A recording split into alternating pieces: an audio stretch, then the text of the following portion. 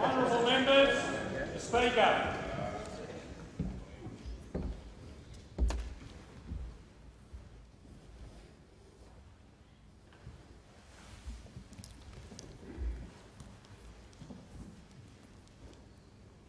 Almighty God, we humbly beseech Thee to vouchsafe Thy blessing upon this Parliament.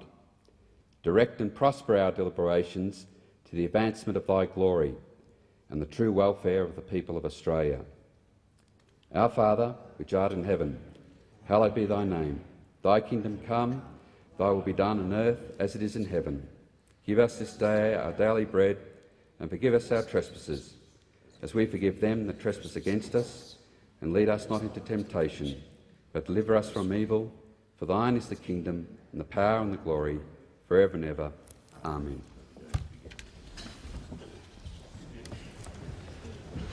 Are there any statements? The member for Wentworth. Thank you, Mr. Speaker. I rise this morning to talk about important election commitments I secured from the former coalition government for my own electorate of Wentworth. The first was a $110,000 commitment to improve traffic safety at the intersection of Glenmore Road, Cascade and Hampton Streets, Paddington. I listened to concerns from local residents who had identified this intersection as a notorious traffic black spot. The second was a commitment to help reduce crime and combat theft, vandalism, graffiti and other antisocial behaviour around Wallara. In 2006, I hosted a community roundtable to improve the safety of our local area with a strong focus on removing graffiti. It was clear that the key to graffiti prevention is rapid removal, but that needs to be resourced, and so after hearing the views from police, local government and the community, I was successful in securing funding of $150,000. The third and final commitment was for a communal kitchen at Bondi designed to bring needy families and local charities together over a meal. The Our Big Kitchen project at the Yeshiva Centre in Bondi is a fully functioning commercial kitchen where local charities and volunteers can store, prepare and serve meals to help feed hungry people and people affected by emergencies in the community. Mr. Speaker, just because the government has changed, the needs of my community have not, and I urge the Prime Minister, who I note is not with us today, to support these important local initiatives. The member for Fowler.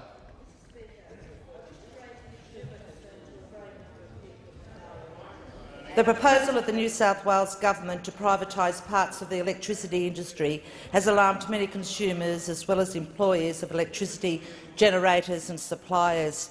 Consumers have little confidence that electricity prices would fall if privatisation goes ahead, when experience in other states with private generators shows that prices are higher for average consumers. Under this proposal, there is no guarantee that the private sector will build new generating plants. New South Wales will not have sufficient power by 2015. Mr. Speaker, workers in the power industry are rightly concerned for the security of their jobs. Interstate experience has shown some suppliers have cut their workforce by half. In one case, 500 call centre jobs were outsourced to India. And there is great concern that overseas owners will gain control of our power industry.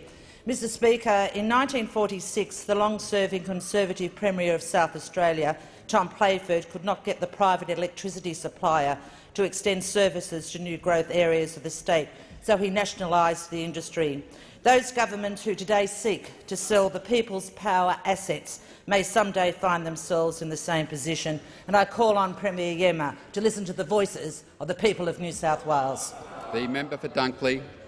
He's only listening to certain developers at the moment. Thank you, Mr. Speaker. On this RDO, the Rudd Day Off, I'd like to point to a number of issues that were raised during the election campaign where commitments were secured from the Howard government if it was to be re-elected. I'm saddened that the Minister for Sport isn't here to be able to hear about a number of those, but I hope to follow up my advocacy with correspondence with her.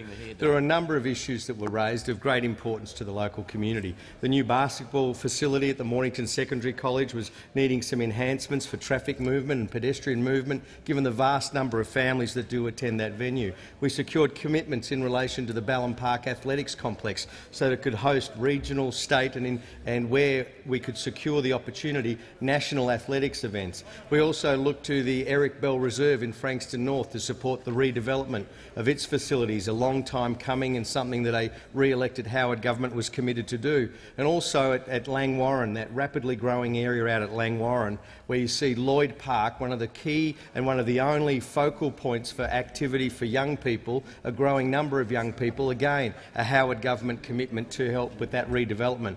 What was noticeable in the Dunkley campaign was the stealth-like campaign that the ALP ran, trading on the cult of Kevin. We heard nothing from the local candidate, nothing from the central campaign, in fact nothing from any Labor advocate in the area about any of these projects. I can only assume that that was a ringing endorsement of these projects, that should be carried forward by the Rudd government. The member for Canberra. Mr Speaker, I want to talk to the House this morning about the absolutely successful and wonderful National Multicultural Festival that was held here in Canberra between the 8th and the 17th of February.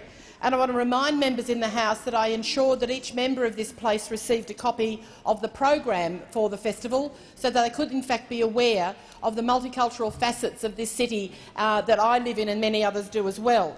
I want to congratulate the ACT Minister for Multicultural Affairs, John Hargraves. I want to very much congratulate the Artistic Director of the festival, Dominic Miko, who has drawn together a marvellous program and a very successful festival which has been held. Over 170,000 people are estimated to have packed 8 days of events with a very large and comprehensive program. And I have to say that the Tradies Club of Dixon, the Hellenic Club in Woden were both very major sponsors of the festival, and I want to make particular mention of the Al Noir Wal Al Amal Orchestra from Egypt, a partially sighted group of women, most of them with no sight at all, in fact just on 50 of them, who travelled here successfully and just wowed audiences with their wonderful musical talent, and they are to be applauded. We are very, very proud here in Canberra of the way we live and demonstrate a very successful and very cohesive multicultural community. Order. The honourable member's time has expired. The member for Macmillan. Thank you, Mr. Speaker. I wasn't expecting the call, but as I have now the call, I bemoaned yesterday in this House, Mr. Speaker, and it was noted that the Aged Care Minister outrageously misled this House on the record of the Howard government in aged care.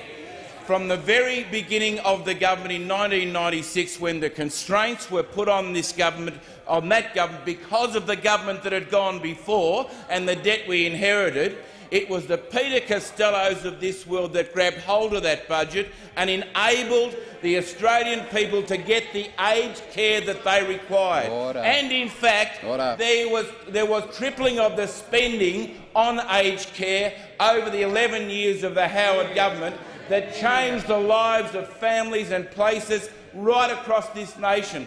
And I will not for 1 minute in this House step back from the great record of the Howard government and aged care, and it's because of Peter Costello and the work that he did in those early years that set this government up for the Rolls-Royce service they have today. You will be struggling, Minister, just to service your portfolio. Do not put down the work that was done by the Howard government. The member for Franklin. Thank you, Mr. Speaker. I'd like to congratulate the Tasmanian Tigers cricket team for getting into the final of the Ford Ranger Cup tomorrow. The final of the competition, Mr. Speaker, is going to be played at Bellerive Oval in my electorate against the Victorian Bush Rangers. The Tassie Tigers have had a tough year in the four-day version of the game after their win in the Pura Cup last year, but they've been the team to beat so far in the one-day competition. Approximately 7,000 people are expected to attend the final tomorrow at Bellerive Oval, and I'd like to urge many more Tasmanians to get behind their local team and go to the cricket tomorrow. I'd like to wish Captain Dan Marsh, the Vice-Captain George Bailey and the rest of the Tigers the best of luck tomorrow. I do hope to be able to join them at Bellerive Oval for a brief time tomorrow to cheer them on. Thank you. The member for Patterson. Thank you, Mr Speaker. Today, Mr Speaker, I raise an important point on behalf of my constituency. I'm glad the Minister for Health is here because this week she's committed a fraud upon the people of Maitland. Mr Speaker, prior to the election, the Howard government had announced a tender for an MRI licence covering Newcastle and the Hunter. And having lived there for well and truly over a decade now, let me say Maitland is a part of the Hunter. They committed to an MRI licence specific for Maitland, and today they have— The member for Patterson resumes seat. The Minister on a point of order. Yes, on a point of order, I ask the Speaker whether it is parliamentary to accuse a minister of fraud and whether that can be done Order. The members will resume their seat. Minister will resume their seat. I will listen carefully to what the member for Patterson is saying. The member for Patterson. Mr Speaker, the reality is that the Minister for Health has committed a fraud upon the people of Maitland in not offering them directly the MRI licence that was promised to them during the election. What they have done is put one word in a statement, withdrawn the tenders, and that is not acceptable. Our people want the MRI licence, Mr Speaker. She promised it, and today she is refusing to honour that promise to the people of Patterson and the seat of Hunter, and I ask her today to honour that commitment, to deliver that licence to the people, as you promised. The member for Hindmarsh.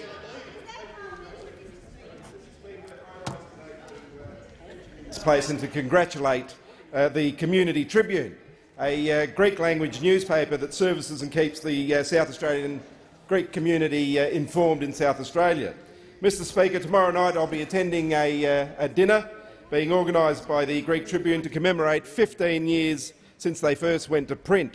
And I take this opportunity, as I said, to congratulate them and to wish them well for tomorrow night. It is South Australia's only Greek language newspaper, and it keeps the Greek community in South Australia informed. We all know how important it is to be informed. We all know how important it is that, to be informed through the media, which makes people feel connected to their community. The Greek Community Tribune lets people know what's happening locally, what's happening on an international scale, and certainly lets them know of all the community events. The Greek Tribune was founded by a gentleman from the Riverland, Mr Peter Piros, who still runs the paper today. I'd also like to take this opportunity to congratulate Peter for the magnificent work that he does. He's dedicated to ensuring that every edition is printed and delivered on time for very little reward. It's a passion that Peter has, and through many ups and downs he stood by the paper and ensured that it's printed and distributed across South Australia to keep readers informed. And informing the community it does. The member's time has expired. The member for Herbert. Mr Speaker, thank you. Mr Speaker, how in these modern times could Soviet-style collectives still exist in Australia? I have one in my electorate, Mr Speaker. It's called Palm Island. It's an Indigenous community, and we must do something about the land ownership issues that exist on Palm Island. The solution to Indigenous issues in Australia are the 3 Ls: leadership, land ownership, law, order and governance. Without those 3 solutions, Indigenous Australia will never move forward. It's very important when you go to Palm Island and you see that people can't own their own little piece of Australia, they can't build their own house, they can't deal in their house, and well, I'm going to answer that question. I've been talking to the Queensland government for 5 years. Queensland government who can change the deed of grant in trust arrangements to fix those beautiful people on Palm Island. And I'm disappointed that Labor has been so wishy-washy on this issue. I demand that Aboriginal Australia be able to own their own piece of Australia. The member for Petrie. We all acknowledge the importance of looking after our environment. That is why I wish to acknowledge the hard work of the Redcliffe and District Wildlife Rescue. This organisation assists in the rescue, rehabilitation and release of sick, injured and orphaned wildlife. The organisation is also getting youth involved by running a junior wildlife carers program, which involves visiting schools in Redcliffe and surrounding areas and running information sessions for the different grades. They give the children environmental tips on what they can do to protect our wildlife and what to do if they encounter an injured animal or bird. Today, the Redcliffe and District Wildlife Rescue officially opened their Bird Rescue Centre. In December 2007 and January 2008, Brian Krause, their bird carer, received 94 birds and was able to release 100 birds over those 2 months. The community needs to continue its support for such an important organisation. I commend the organisation for the wonderful work that they do in the community and on the opening of their new centre today. The member for Canning. On this historic RDO Rudd Day off, I wish to, and I notice, Mr Speaker, Order. Being 9:15, the time for member statements has concluded. Order. The member for Moncrieff will resume his seat. Order. I present petitions in accordance with Standing Order 207. The clerk.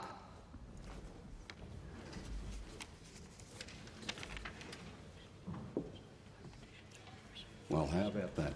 There are no petitions. The member for Moncrieff. Mr Speaker, I seek leave to move for a suspension of standing orders. Is leave granted? Leave is not granted. Under Standing Order 47, Mr Speaker, I move that so much of standing and sessional orders be suspended as would prevent me from moving the following motion.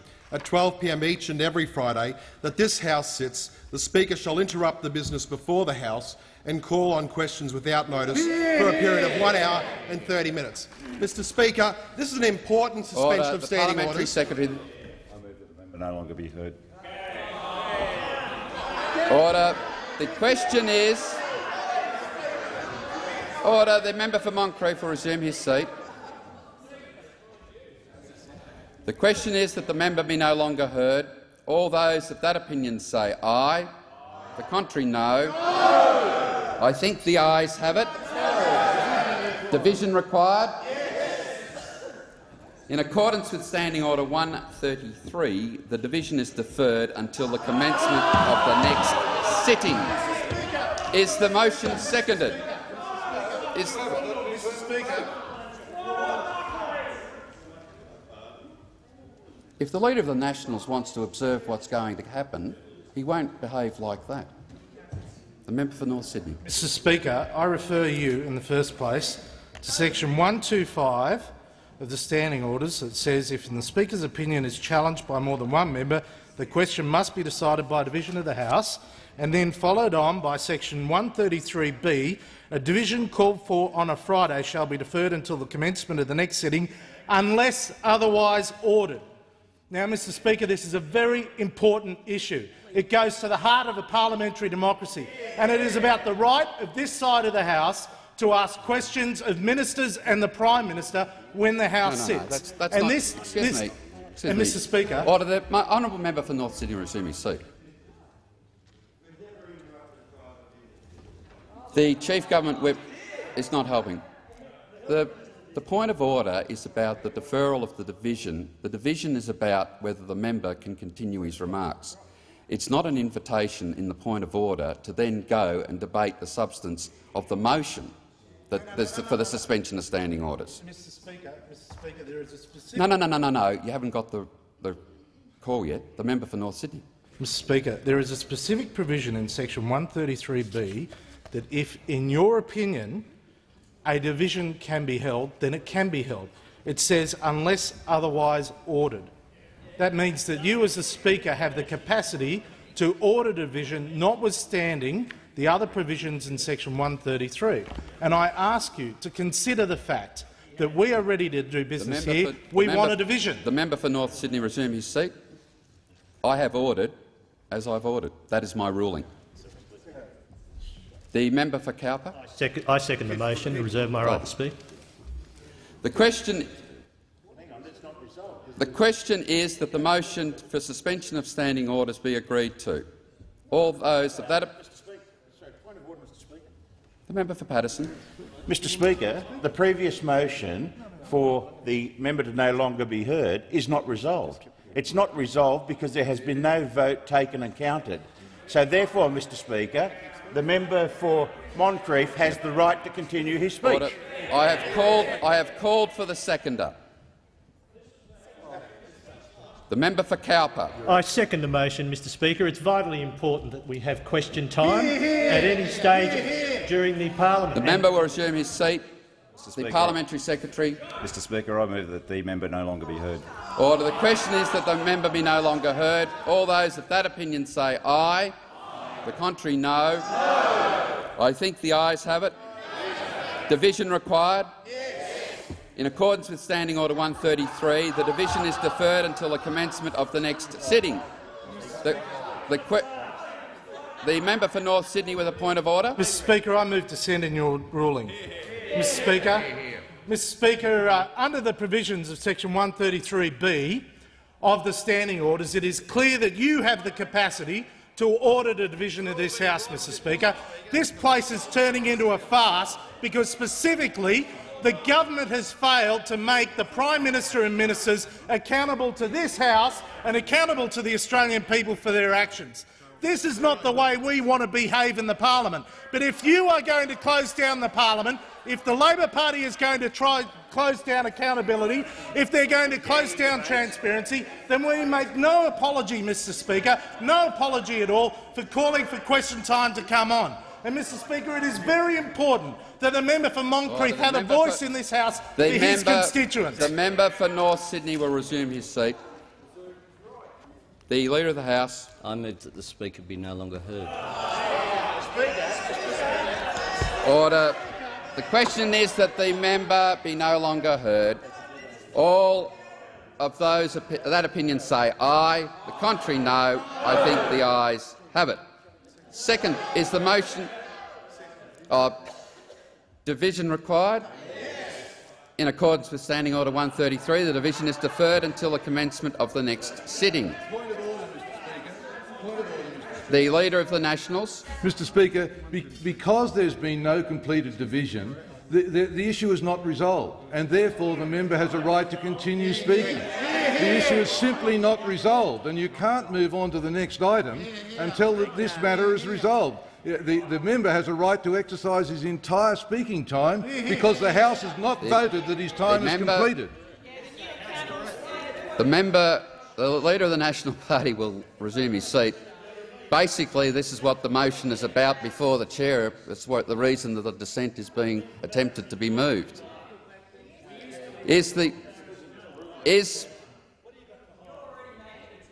I have told the Leader of the National Party that if he wants to remain around to witness proceedings, that he shouldn't be interjecting. Is the motion seconded? The Deputy Leader of the Opposition. Thank you, Mr Speaker. This is an embarrassing farce on the part of the government. The Deputy Leader of the Opposition will resume her seat. The Deputy Leader will resume her seat. The Leader of the House. I move the member be no longer heard. Order. The question is that the member be no longer heard. The ayes will pass to the right of the chair, the noes to the left. Oh, sorry.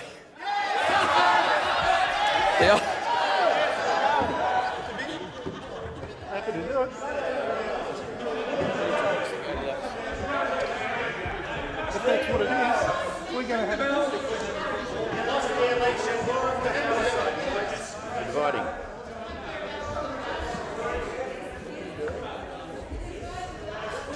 Members will resume their seats as is required by the standing orders.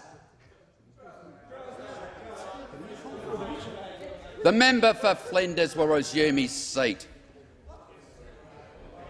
So you know what the right thing to do is.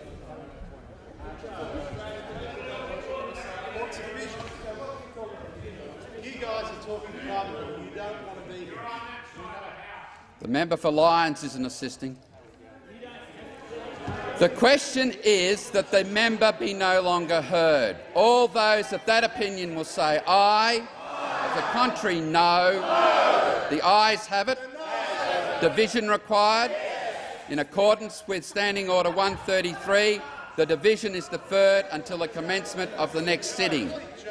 The question now is that the motion moved by the member for North Sydney be agreed to. All those of that opinion say aye. The contrary, no. I think the noes have it. Ayes have it. Division required. In accordance with Standing Order 133, the division is deferred until the commencement of the next sitting. The member for Moncrieff. Mr Speaker, further to the motion that I moved earlier, this is an absolute disgrace. Order. The that member this for is before the Moncrieff will Parliament. resume his seat. The clerk. Private member's business, notice number 1, organ donation. The member for Moncrieff on a point of order. Mr Speaker, I have a right as a member of this parliament to continue moving the motion. I've moved the motion, and this was not successfully gagged because I was not in a situation. The member for Moncrieff will resume his seat. The member for Moncrieff will resume his seat. The member for Moncrieff will resume his seat.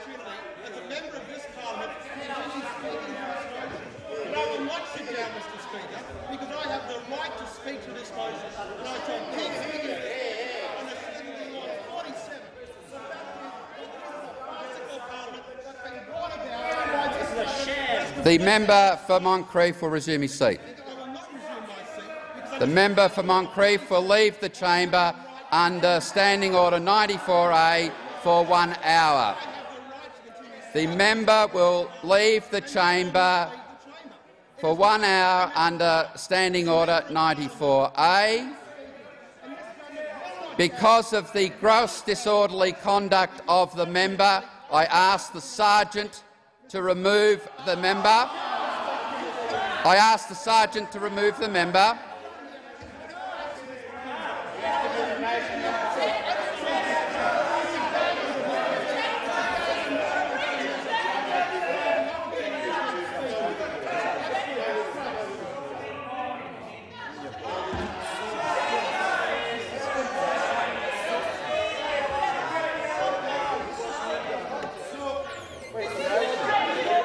The member for North Sydney. Mr Speaker, it has always been the case, in accordance with the standing orders, if the member was going to be removed from the chamber, the member had to be named. Member for North Sydney. He had to be named. The member for North Sydney to resume his seat.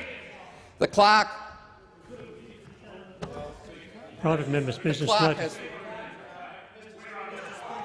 Clerk. The member for Lyons. The member for Warringah. Standing orders. Under the standing orders, the member for North Sydney was raising a point of order. You are obliged, under the standing orders, to hear him out, and it was quite improper member of for you. Warringah will resume Quite your improper seat. for you. The member for Warringah will resume your seat. The member for Warringah will resume your seat.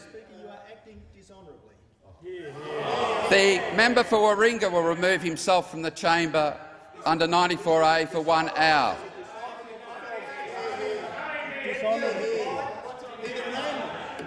The clerk. Private member's business, notice number 1, organ donation. The member for Macmillan on a point of order. Mr Speaker, having regard to this occasion and what might happen, member for Macmillan has the call. I asked the clerk. The member for Macmillan should have his microphone on. Member for Macmillan. I asked the clerk prior to this day, whether the sergeant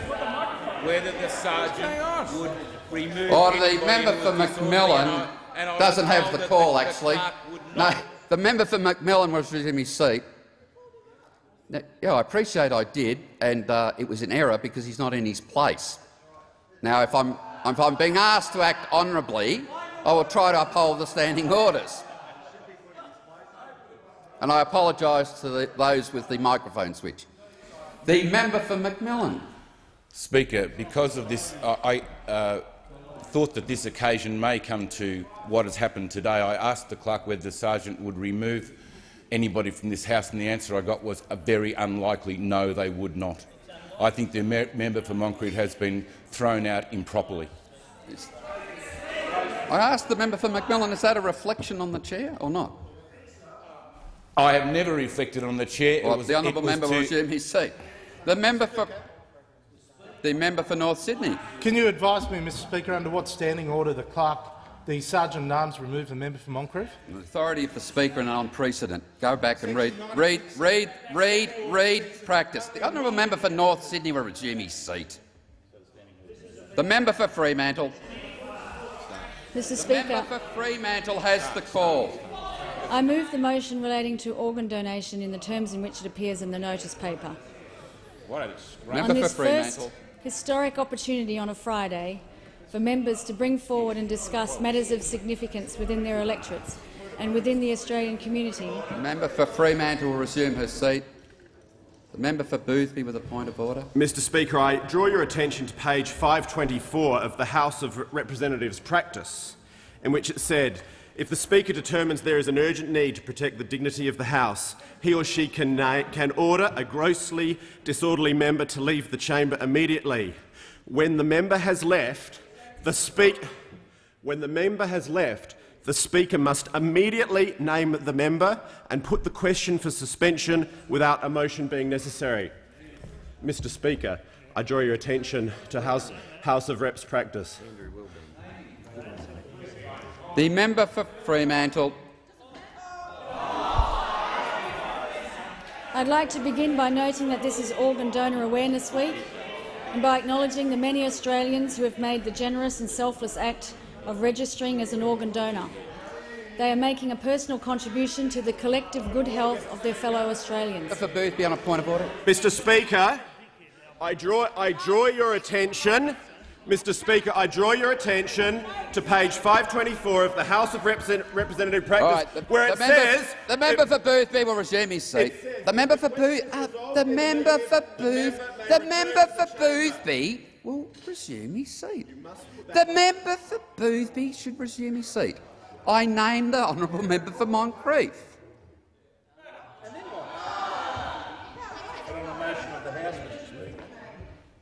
The Leader of the House. Thank you. I move that the member be suspended from the House. Order. The question is that the member be suspended from the services of the House. All those of that opinion say aye. The contrary, no. I think the ayes have it. Division required? In accordance with Standing Order 133, the division is deferred until the commencement of the next sitting. Mr Speaker, on a point of order.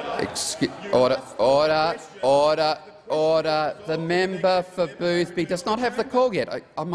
You might now repeat it again. The member for Boothby. Thank you, Mr Speaker. Mr Speaker, House of Representatives practice, page 524. If the question has not been resolved, if the question is resolved in the negative, the member may return to the chamber. And I ask you, Mr Speaker, to use your discretion to put the motion. In accordance with Standing Order 133, I have deferred the division. The member for Pearce.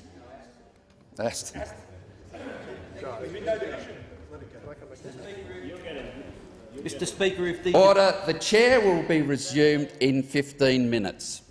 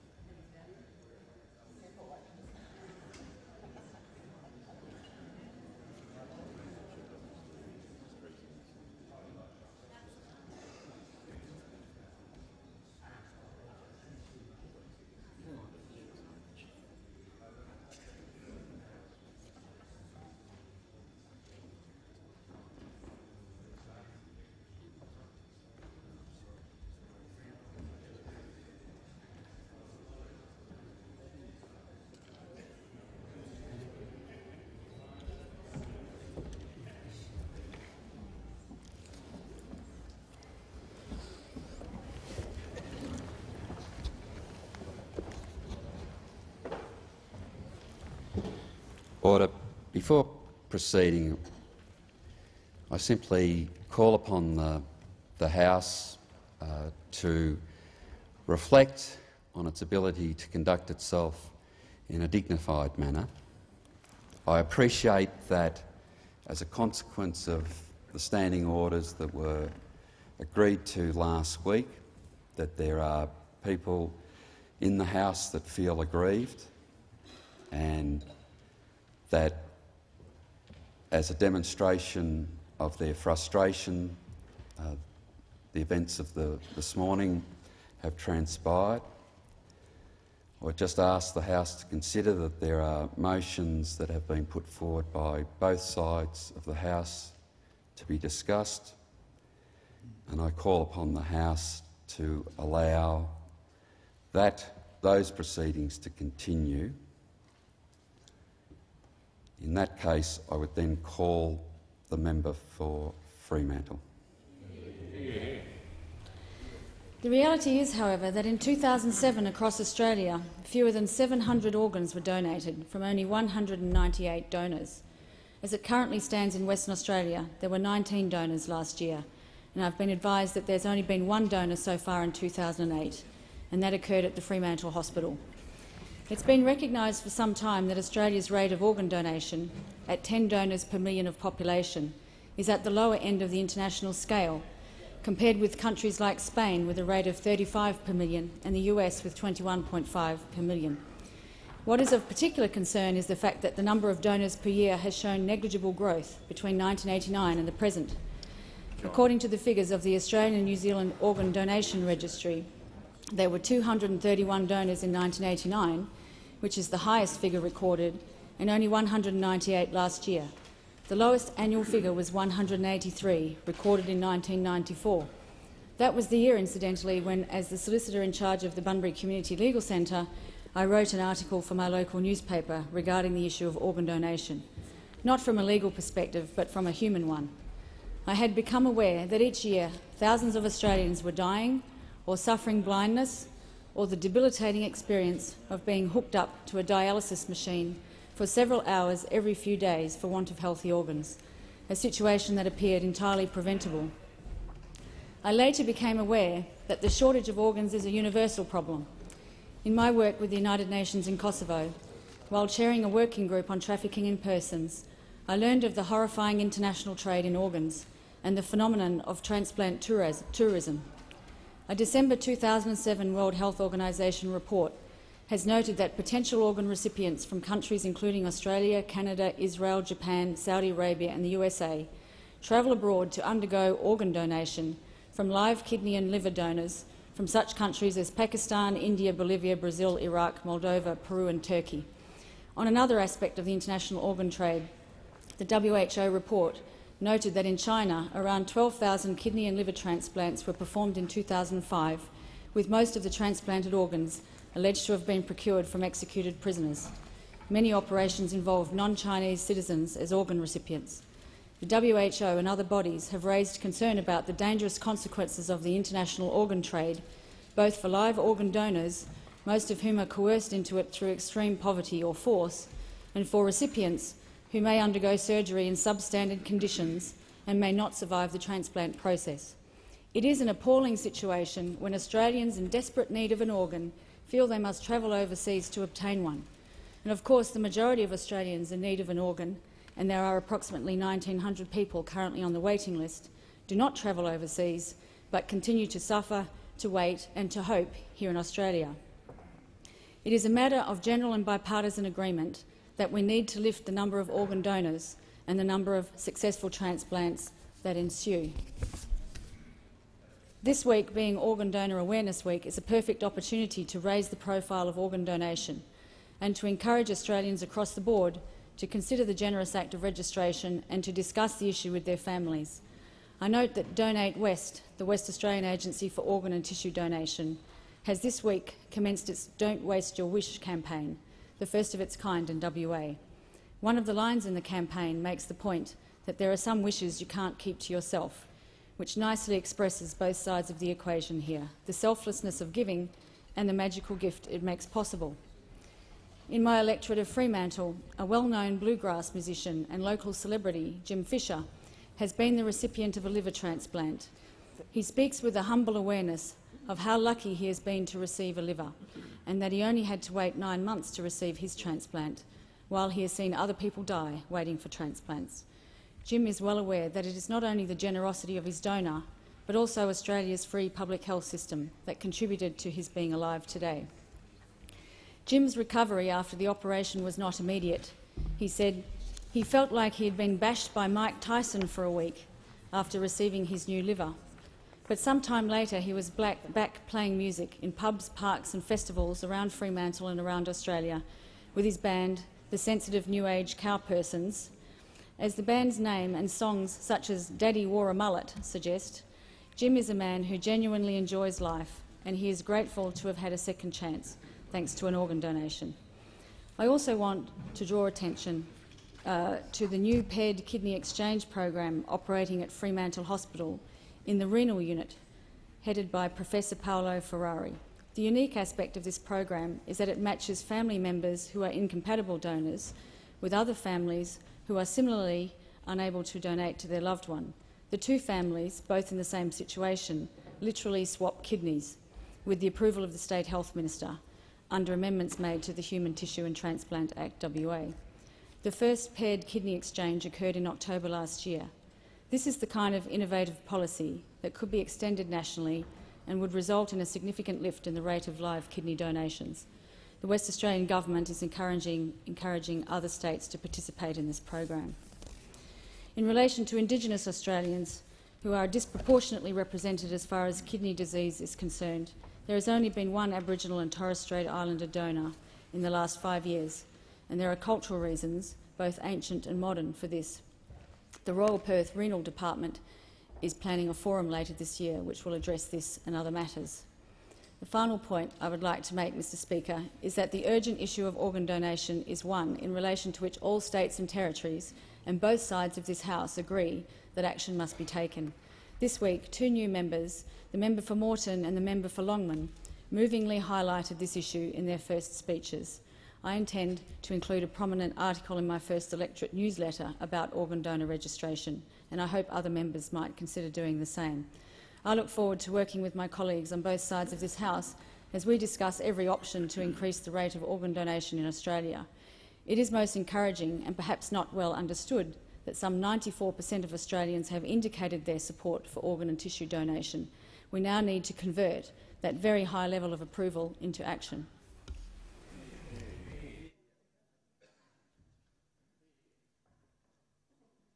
Speaker, and can I thank the member for Fremantle for bringing this motion before the House today.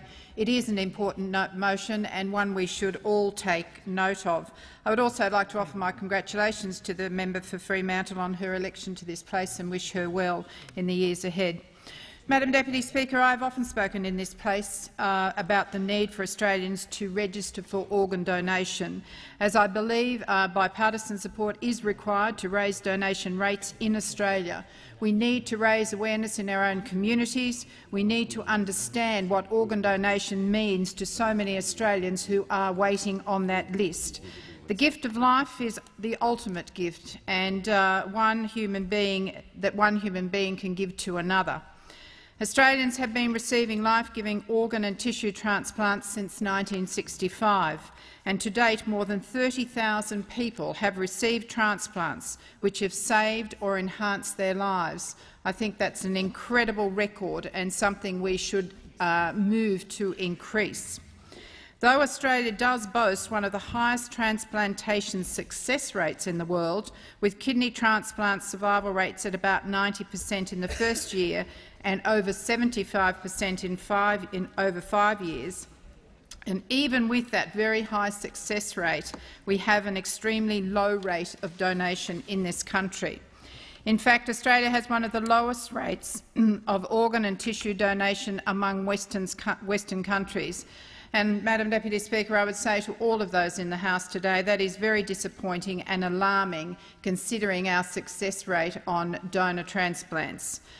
Mr Deputy Speaker, last year just 198 people became organ donors, and incredibly, from those 198 people, 626 transplants were performed from those donations. I think it says a lot for what one person can do if they put their name on that list. With 1,875 people waiting for an organ transplant in Australia, a person has a 10 times greater chance of requiring an organ or tissue transplant than of becoming a donor. We certainly have to turn that around. Spain has the highest rate of organ donation in the developed world, and their level of national support has been achieved through government legislation, professional education and ongoing community awareness programs. The Howard government did announce a national organ donation collaborative measures on the 19th of February 2006, and I'm encouraged to hear that the new Rudd government has committed to continuing this funding through to 2009. This is a great step forward. The National Organ Donation Collaborative educates hospital staff across the country in ways donation rates can be improved, and is a great example of social policy that makes me proud to stand in this place. And I would like, Madam Deputy Speaker, to quote from the collaborative charter about the opportunity they talk about in their paper. While donation rates in Australia's major hospitals vary greatly, those with high rates did not achieve them by accident. The practices leading to high rates can be identified and replicated. Through the collaborative, hospitals will form multidisciplinary teams, each to include a donor coordinator, to improve the identification of potential donors. Working closely together, the teams will also lift the conversion rate of potential to actual donors, and I think that will be a great outcome if we can do that through our hospital systems. Hundreds of Australians every year suffer and die needlessly due to a shortage of organ and tissue donors. Every donor has the potential to improve the lives of at least 10 people. Organ donation saves lives and tissue donation improves the quality of life. But, Madam Deputy Speaker, as we know, every year we lose hundreds of people because those organs are not available. I would like to quote from Senator Gary Humphries, who made a speech last week here in the theatre about Organ Donation Week, and one of the comments he made in his speech, and I quote, "Every year we burn and bury thousands of perfectly healthy, useful organs, while hundreds of people with serious illnesses die for want of them. For some, the decision to take their organs to the grave is made for religious, social or personal reasons. But for the vast majority of Australians, the decision is not one they will bother to make, nor will they probably even consider. And because of this, people are dying." I think that says it all, Madam Deputy Speaker. We have a huge job ahead of us to educate the Australian public on the importance of becoming an organ donor. I believe that to sign on for organ donation is one of the greatest gifts a person can give, but it is one form of generosity that cannot be spontaneous. Research has shown that more than 90% of Australians support organ and tissue donation, and many people are unaware that simply marking your driver's licence as an organ donor is no longer sufficient to carry out your wishes. The law now requires people to register their consent with the Organ Donor Register. You can register online at www.medicareaustralia.gov.au, obtain a registration form from Medicare officers or call Medicare on 1800 777 203. The registration forms that people can fill in I make available in my office, and I certainly talk to constituents about what they can do or how they can become organ donors. And I would encourage everyone in this House today to think about having those forms in their offices and trying to encourage constituents to fill them in. It really is a very important step that we can all take. But I can't stress strongly enough, Madam Deputy Speaker, that if you register, it is a subject you must talk over with your family and your loved ones. The most common reason families decline to donate their deceased relatives' organs and tissues is because they don't know if their relative wished to donate their organs or not. It is not pleasant to talk about death, but in the case of organ donation, forward planning is imperative. Families are placed in a situation where they have to make a heart-wrenching decision when their loved one has just been pronounced dead.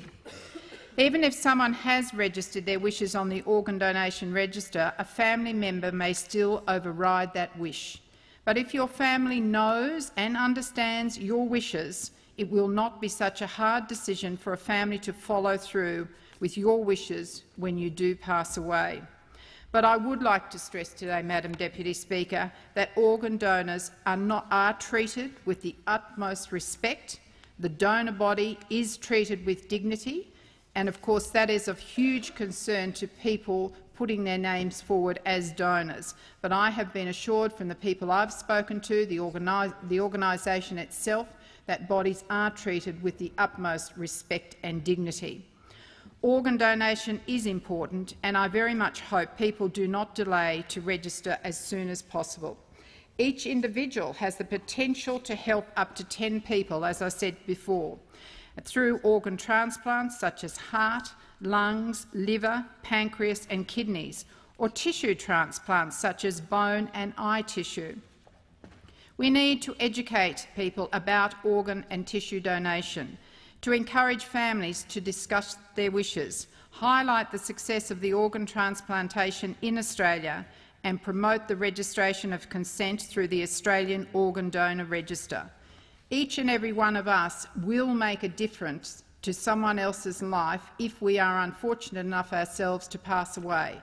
But we should make that decision, fill in the form and register as an organ donor. I know in my own electorate I have a wonderful young man called Chris Wells. He was around 37 when he received a heart-lung transplant. Chris couldn't work, he was on oxygen all the time, couldn't walk 50 metres, couldn't put his work boots on because he didn't have the energy to do it. Through his transplant, and it only kept him in hospital for 10 days, Chris is now an active member of the community, works full-time, coaches and plays cricket, and in fact played for Australia in England as part of our transplant games. So I urge all of my colleagues here today, please talk to your constituents, encourage them to register, and I hope everyone in this House also registers for organ donation. Thank you. The member for Capricornia. Thank you, Madam Deputy Speaker. And I want to start out this morning by congratulating the member for Fremantle on making this her very first notice of motion to the House. The topic of organ donation is an important one every day that we come to this place, but particularly this week, which is Organ Donor Awareness Week. It is very timely to add our voices to those throughout the community in raising the issue of organ donation and encouraging all of our constituents and our fellow members of parliament to take the step of registering to be an organ donor. I'd also like to, at the outset, pay tribute to all of those Australians who have been organ donors in the past, and particularly, of course, to their families and loved ones, because it is the families and loved ones who are faced with the decision finally whether or not a deceased person will be an organ donor, whether they will give that gift of life, give the gift of a second chance to another person that they've never met before, and that so many thousands of Australian families have made that brave decision, brave and generous decision, to donate organs from their deceased loved one. As we've seen from this debate and other statements in the House this week, there is great support for organ donation on both sides of the House. This is a truly bipartisan question.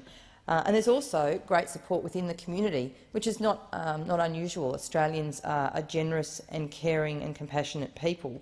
But I guess the thing that we always are surprised about when we attend functions around organ donation or when we enter into these debates in the House is to find out that although 94% of Australians support the idea of organ donation, that's the figure that's come out of various studies, we're not then taking the step of registering, of consenting to become organ donors, and that, of course, is the problem that we, as policymakers in this country, have to grapple with.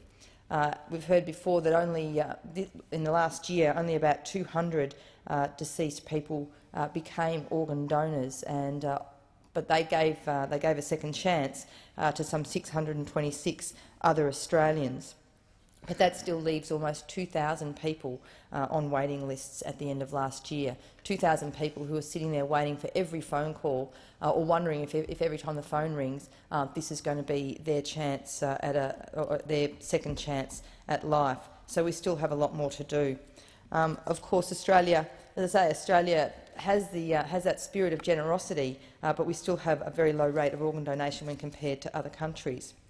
I became aware of this issue, I'm ashamed to say, I guess, that I only became aware of this issue a couple of years ago, even though I've been in this House for a long time. A family came to see me to share their story with me of being on a waiting list, of what it was like to not be able to participate fully in life and to be waiting to see whether or not they would get the extra time in their life.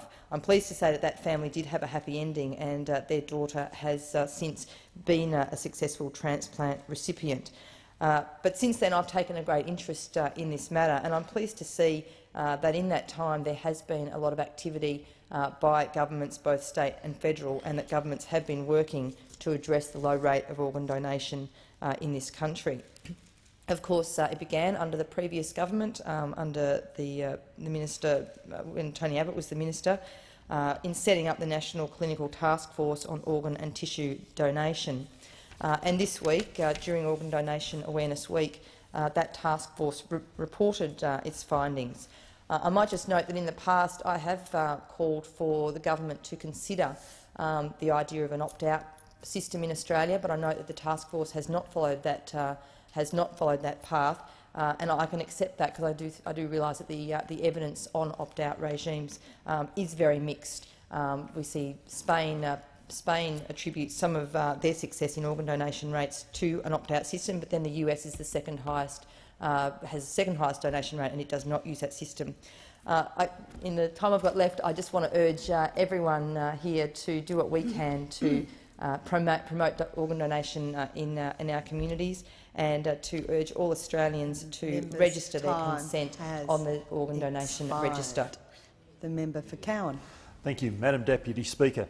So I'd like to start by saying that I appreciate the opportunity to rise and speak in support of the motion today on organ donation. As a father, a husband, a son and a brother, and in general terms obviously a member of Australian society, I certainly feel this responsibility very clearly to be an organ donor myself, and it's on my driver's licence, we're on the register, and these are the things that need to occur in all our lives. It's almost strange, I struggle with the reasons why there aren't more people on the register, and that the donation rates aren't actually higher. But hopefully now, through weeks like this and motions such as this and the commitment of MPs and other members of society, that we will see an increase, an improvement.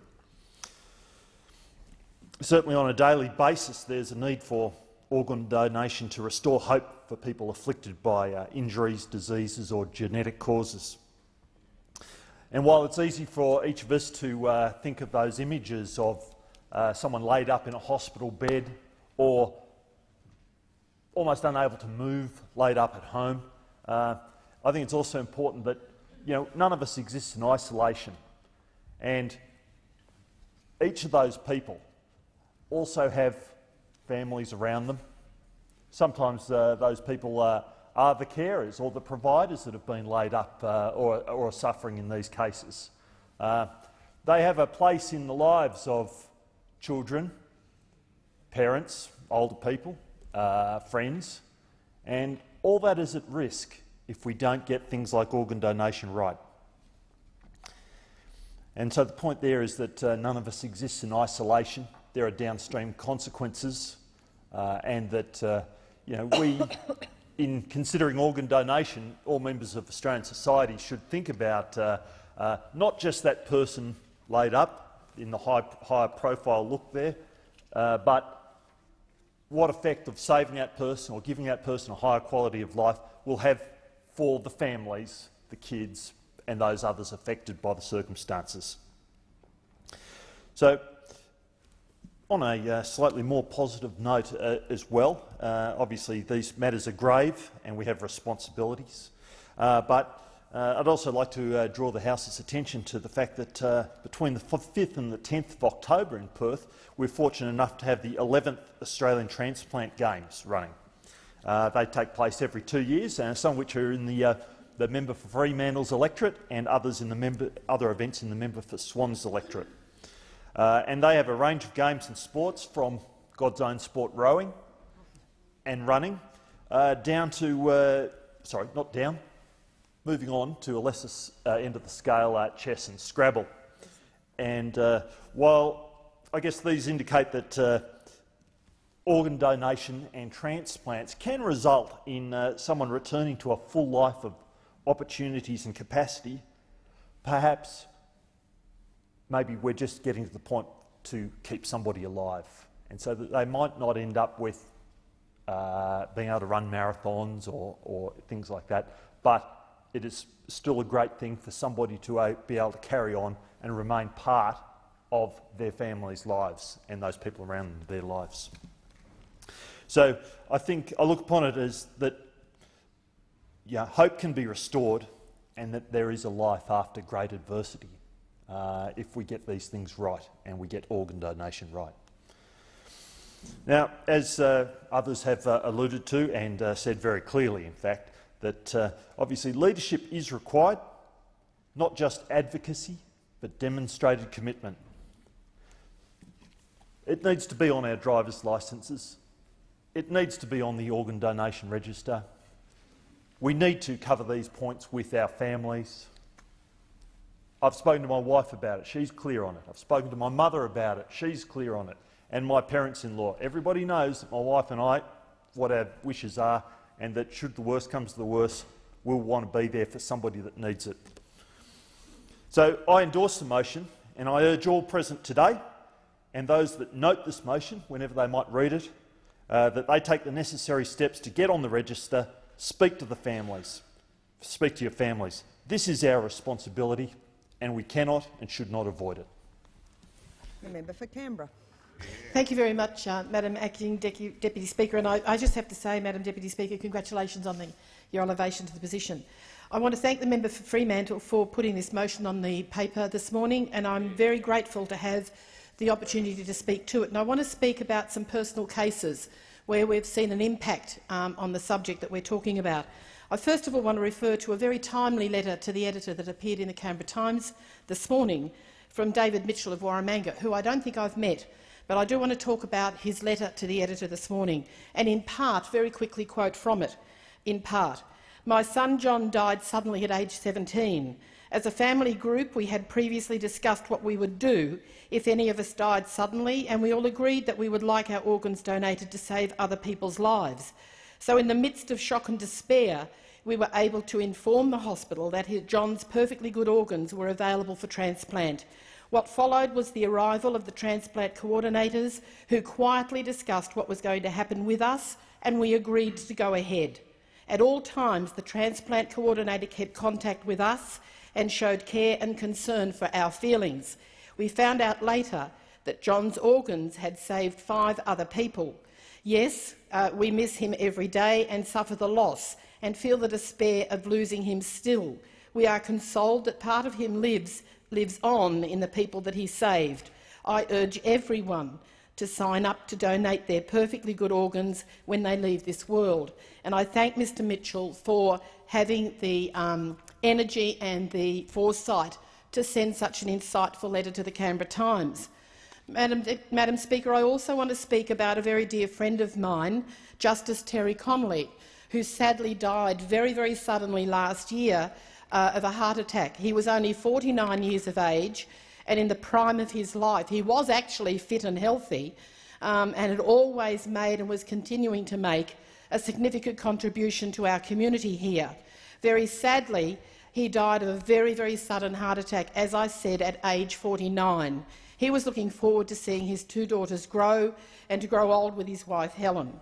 When Terry died, his wife, Helen, and his two daughters, Lara and Maddie, consented to having Terry's corneas donated.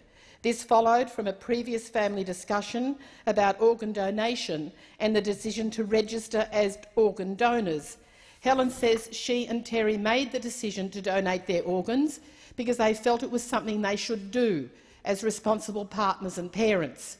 And Helen says that through the experience of Terry donating his corneas, that some tangible good had come from the time of deep sadness for the family. The fact that through Terry's death someone was alleviated from their pain and suffering brought them some semblance of comfort and some sense of meaning of his death. Madam Deputy Speaker, at the other end of this debate, we have people who are waiting. And I want to talk about 10-month-old Cordelia Vance, who lives in Canberra, and Cordelia's rare liver condition has prevented her from reaching any milestone that other babies of her age would automatically reach. Now, she and her family, or her family, have had stories in the press in the last few days about Cordelia's circumstances. A dear little possum with an older daughter named Octavia. The family desperately need to see a liver come their way. I also want to talk about Mrs. Carl Lambert, a woman of older years who is hooked to an oxygen machine for 24 hours a day with a rare lung disease. I've met her many times. She's a local person in Canberra, and she is desperately wanting to see transplant arrangement for herself so that her life can also continue. Madam Deputy Speaker, when we look at these two particular angles of this human story, one where people are awaiting and two where we see the success when that wait actually is a successful outcome, we see every reason why every one of us have no excuse really, other than for the accepted reasons, to actually register for donor organisation. From my part, like other members in this place, I send out a community newsletter to my electorate to 72,000 households. The next edition is going out in 2 weeks, and I've decided that there will be a tear-out page in that newsletter of the enrolment form with reasons on the other side as to why I want people to fill it out. I'm very hopeful that they will. The statistics that have been demonstrated by the previous speakers to me this morning, the stories that I have repeated here this morning from the human side, really make it very difficult to understand why those with other than religious problems can't fill those forms out. The member for Flinders. Thank you very much, Madam Deputy Speaker. Madam Deputy Speaker, in speaking in support of this motion in relation to organ donor awareness, this is a motion ultimately about families who lose people and families who gain people. For me, it is all too personal. In 1992, my 25-year-old cousin Christopher lost his life to a skiing accident. For some days he was on life support, and during that time my uncle, whom I love very dearly, David Hunton, who is perhaps one of my harshest critics and challengers, had to make a very powerful decision, and that was to release the organs of his young son. And it has been a very difficult period for David since then. But the one sustaining element that he has had is that these organs, which were taken from his son and my cousin, gave life to many people. And not all were taken. There was a decision that the corneas were too personal, but that the principal organs were taken. They gave life, and I cannot tell the House to how many people, but I know to a significant number. And that story is the story that occurred 198 times around Australia last year. Christopher's story is the story from the side of the donors. And it has never been easy for my uncle or for our family. But the fact that there was some good, and a profound good, which came from this passing and this process, means to me that it is one of the most significant things which anybody in our society can do. and that is to make the commitment at an early stage to be an organ donor. I also want to focus on the side of the recipients. There's been a young girl, Zoe Wood, a 2-year-old girl from Mount Martha. I am also the father of a 2-year-old girl who lives in Mount Martha, and so I was in close contact with the family. Zoe needed an organ transplant in order to save her life, and she was fortunate to receive that. And she has 2 loving parents and 3 older siblings, and they have back this beautiful little girl. They have back the hope of a unified family. They have back the life before them and all the glory that comes with it of having a 2-year-old with a real future in front of her. And that little girl, Zoe Wood, will be the face of the Royal Children's Hospital appeal this year. And that is because of the magnificent work of the hospital and the generosity of another family who sadly lost their own child. This brings me to the question of the medical staff who give their time and who give the wonderful expertise. My wife is a neurosurgical nurse. Paula has done much work in transplant surgery, and so we have, in a strange way, been surrounded by this issue as donors, as a family, as being close to recipients, and as somebody who's been engaged in the transfer. And I think it is very important to pay tribute to the extraordinary medical staff who have a sense of hope and belief and purpose in their work, who make life possible. They face tragic loss across the operating table, and at the same time they have this extraordinary opportunity to bring a sense of life and hope to those who are facing loss. So I want to conclude by saying that I think that we do need to examine the way in which the magnificent organ donor registry works. We have to examine whether there should perhaps be an opt-out system, or if not that, I would urge the House and all those responsible to consider whether or not we give more weight to the driver's licence signing process, that I think that that should be sufficient. A family might have the right to override, but that if people can simply use their driver's licences, and that is enough to be an organ donor register, that will offer the potential that hundreds of lives could be saved from here. I thank the House for its indulgence on this occasion, and I remember my cousin Christopher. Thank you. Thank you. The time allotted for this debate has expired. The debate is adjourned, and the resumption of the debate will be made an order of the day for the next sitting. The Clerk. Private Members' Business, notice number 2, Health Services. The member for Herbert. Deputy Speaker, I move the motion relating to health services in the terms in which it appears on the notice paper. Is the motion seconded? I think that comes later, after I finish my speech. No, is that right? I'll let you go on, but it'll second it. Thank you to the member for Shorten. The member for Shorten has seconded. The member for Herbert. Deputy Speaker, I don't think there'll be any disagreement in the House on the view that we support the provision of the highest quality health services to all Australians. It's really a fundamental part of the beliefs of both sides of the parliament that, in fact, as a modern country, we look after our people and we provide them with this support. There is already marvellous support. Our health facilities are certainly very good indeed when you compare them to some of the other countries in the world. But of course we face the problem of the continuing advances in medical science making available a huge range of other opportunities for the medical profession to do their job even better. But of course that comes with a cost, and some of the latest drugs and some of the latest technology is hugely expensive. But today I'd like to address just one small part of all of that technology, and that's the PET-CT scanners that are available. And I'd like to address that in the context of making that available universally. Mr Deputy Speaker, one of the fundamental tenets of Medicare is that there should be universal access across Australia.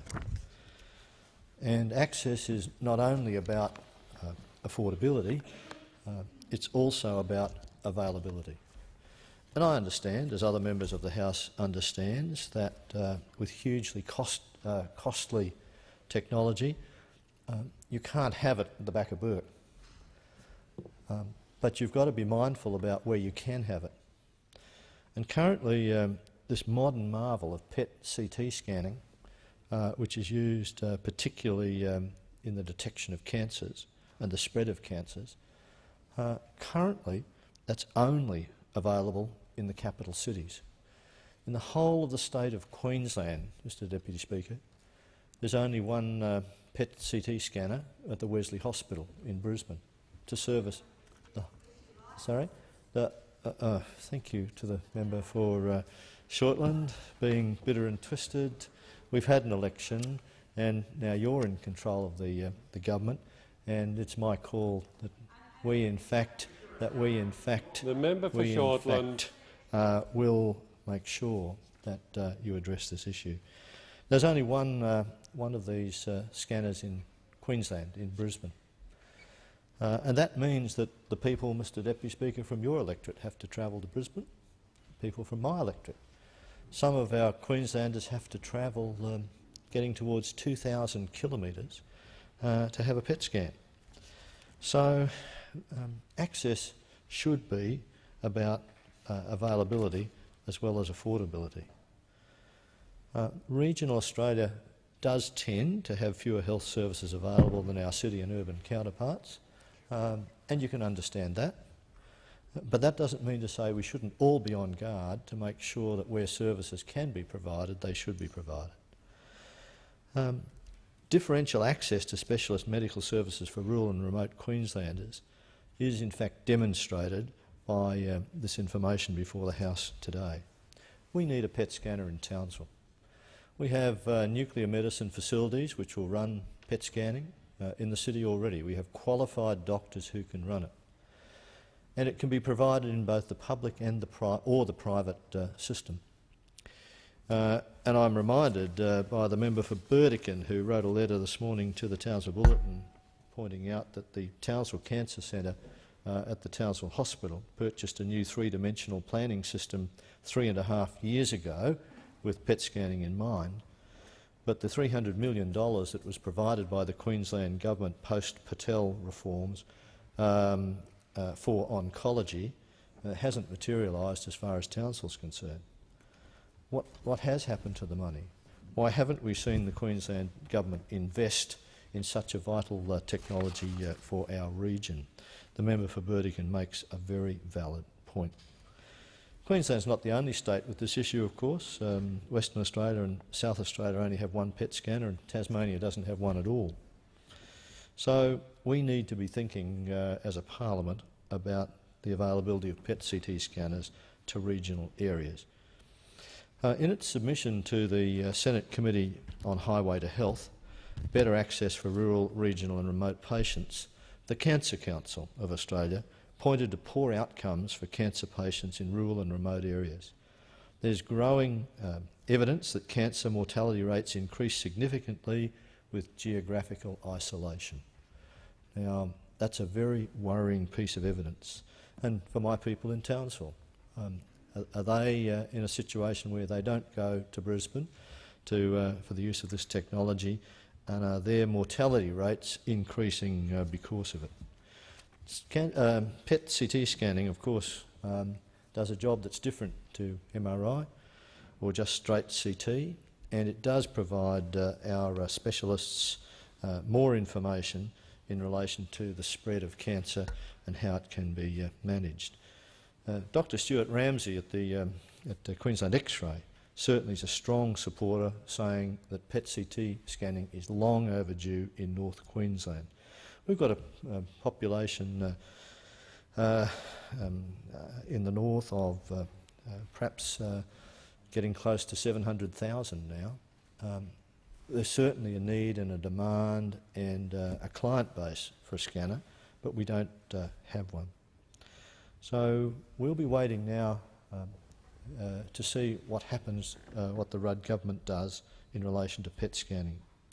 The Minister, Nicola Roxon, has said that she was considering the current situation.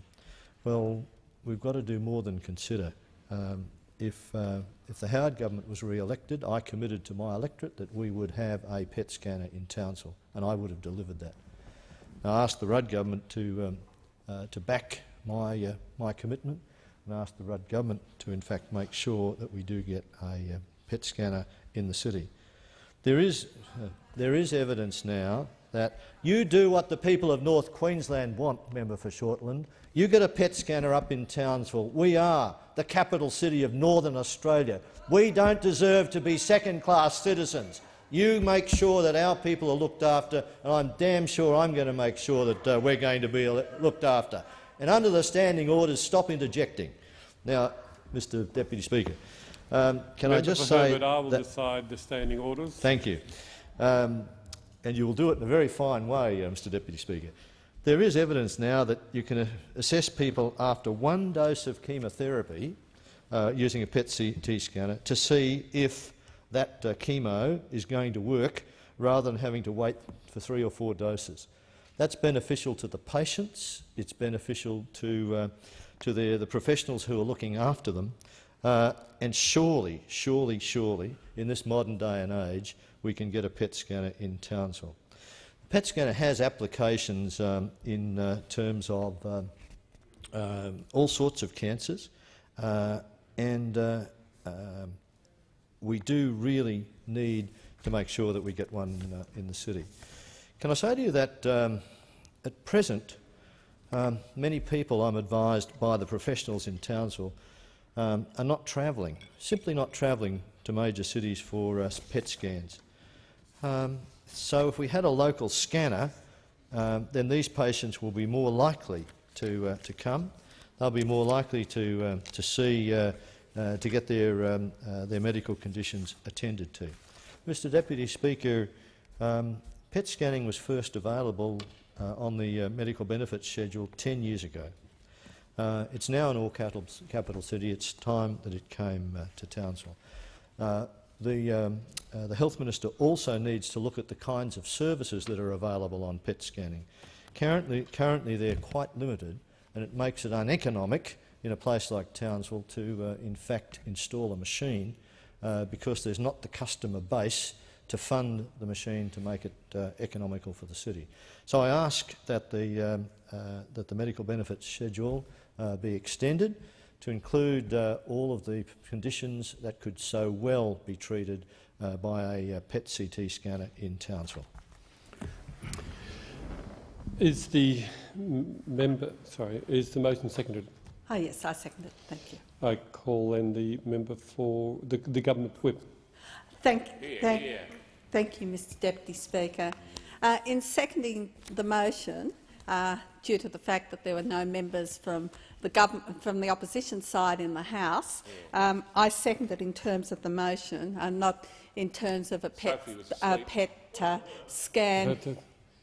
Member for Shortland resume a seat. The member for Herbert. Mr Deputy Speaker, an opposition member wasn't required to second the motion. In terms of the procedure, the seconder should have been called on at the end of my speech, and the member for Shortland should get her facts right. No, the member for Herbert, I call for the member for Shortland to second the opposition. The government whip to second it, and she has done so. And I call the member for the government whip. Thank you very much, Mr Deputy Speaker. Mr Deputy Speaker, I think this motion that's before the House raises some very important issues, and none more important than the fact that licences for PET scans under the previous government had been very slow to be granted. It's interesting that the member for Herbert's in here arguing about a PET scan for North Queensland, but under the last government, there were numerous applications put in for the licensing of the PET scan that was already at the Mater Hospital in Newcastle. Mater Hospital being one of the leading hospitals in the treatment of cancer in New South Wales and, for that matter, throughout Australia. Now, I wrote letters to the previous health minister that were never answered. I raised in consideration in details, in estimates last year, asking the minister if he could give me some information and give consideration to the licensing of the PET scan in the Hunter. That my question to the minister was never acknowledged or answered, and the Minister for Ageing at the time summed up and didn't choose to deal with that part of the question. So, Mr Deputy Speaker, I'd have to say that the government comes with very dirty, the opposition comes with very dirty hands from the time that they were in government. During the election campaign, the Rudd government gave an undertaking that we would fund a PET scan in the Hunter. That was made on the 7th of September, and it will be no surprise to the House to learn that on the 21st of September, the Me Too member for Patterson then made an undertaking on behalf of the then Howard government that they would do the same. If there was ever an example of Me Tooism, it was exhibited there. Now, Mr Deputy Speaker, I'm pleased to say that the people of the Hunter will have that PET machine licensed at the Martyr, something that is very, very vital for that region, for the region that Shortland electorate falls into, and very vital for the people that are suffering from cancer. Now, I understand that this motion goes a lot further than just looking at PET scans. Rather, it's talking about a commitment to quality health care, something that we on this side of the House are totally committed to. It's not something that we've just discovered since the last election. It's something that we've been fighting for many years. And unfortunately, under the previous government, quality health care that was something that was just delivered to a few. Now, in the last parliament, I was a member of the Health and Ageing Committee. Actually, at the time of the report, the blame game being delivered or tabled in Parliament, I was actually deputy chair of that committee, and that committee made a number of very important recommendations. If I can repeat, very important recommendations, and identified a number of problems within the health system in Australia. Now, that report was tabled in November 2006, and believe it or not, by the time the last Parliament— Member for Shortland for Chumma said, Member for Patterson, you have a point of order? Yes, Mr Speaker. The member for Shortland has just misrepresented my position. No, it's not a point of order. There are other forms of the House to do that, and the member for Patterson would know that. I call the member for Shortland, the government whip. Thank you, Mr Deputy Speaker. I understand that the member for Patterson is very, very sensitive about his failure to get the previous government to fund the PET machine in the Hunter until just before the last election. But, Mr Deputy Speaker, what I am talking about here now is the overall delivery of health services to people in the Hunter, to people in Australia, and the recommendations of the Blame Gay report, which was a report into health funding and the health system within Australia. Now, this report made a number of very important recommendations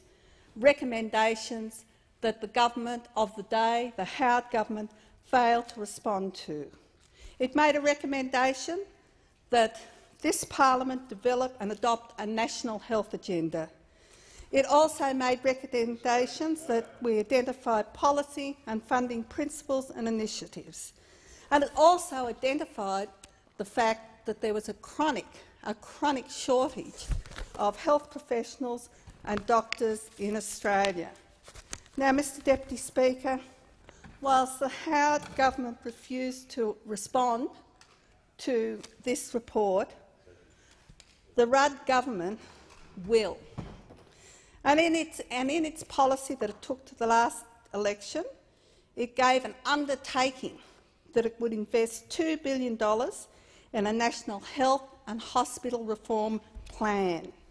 Now, this is quite different to what the Howard government did when they actually ripped money out of hospitals. In this reform funding program, it will include additional funding to state and territory governments if they achieve agreed reform milestones, similar to the system of the competition policy payments designed to reward those states and improve their performance. Now, Mr Deputy Speaker, this is a different approach to health. This is an approach that stops the blame game. This is an approach that brings the states, the territories and the Commonwealth together. So as that instead of standing up in this parliament and blaming the states for the problems, or instead of standing up in the state parliament and blaming the Commonwealth for the problems, we actually join together, states, Commonwealth, to work for the delivery of quality health services to the people of Australia. Now, I can speak with some authority on that, having been previously a member of a state government when there was a coalition government in power in Canberra. And at that particular time, I had made a speech where we identified problems at the Commonwealth level. And I have sat here and heard speaker after speaker blame the states for all the problems that exist with health. What happens? Nothing. Absolutely nothing. All that happens is that the member that stands up in whatever parliament makes themselves feel good, puts out a media release, but the people of Australia who we're representing in this parliament miss out on the quality health services that they need. We need more doctors. We need to ensure that the people of Australia get the type of health care that they deserve. We don't need any more actions by governments where they use weasel words to get away from the fact that they need to make sure that the money for health goes to delivery of health services rather than to promoting their own health agenda. The question is the motion be agreed to. I call the honourable member for more. Thank you, Mr Deputy Speaker. I must first apologise to the member for Herbert. I was not here in time to second the motion. I apologise. Unfortunately, being the doctor here, I was treating someone and I got distracted. They didn't need a PET scan, fortunately.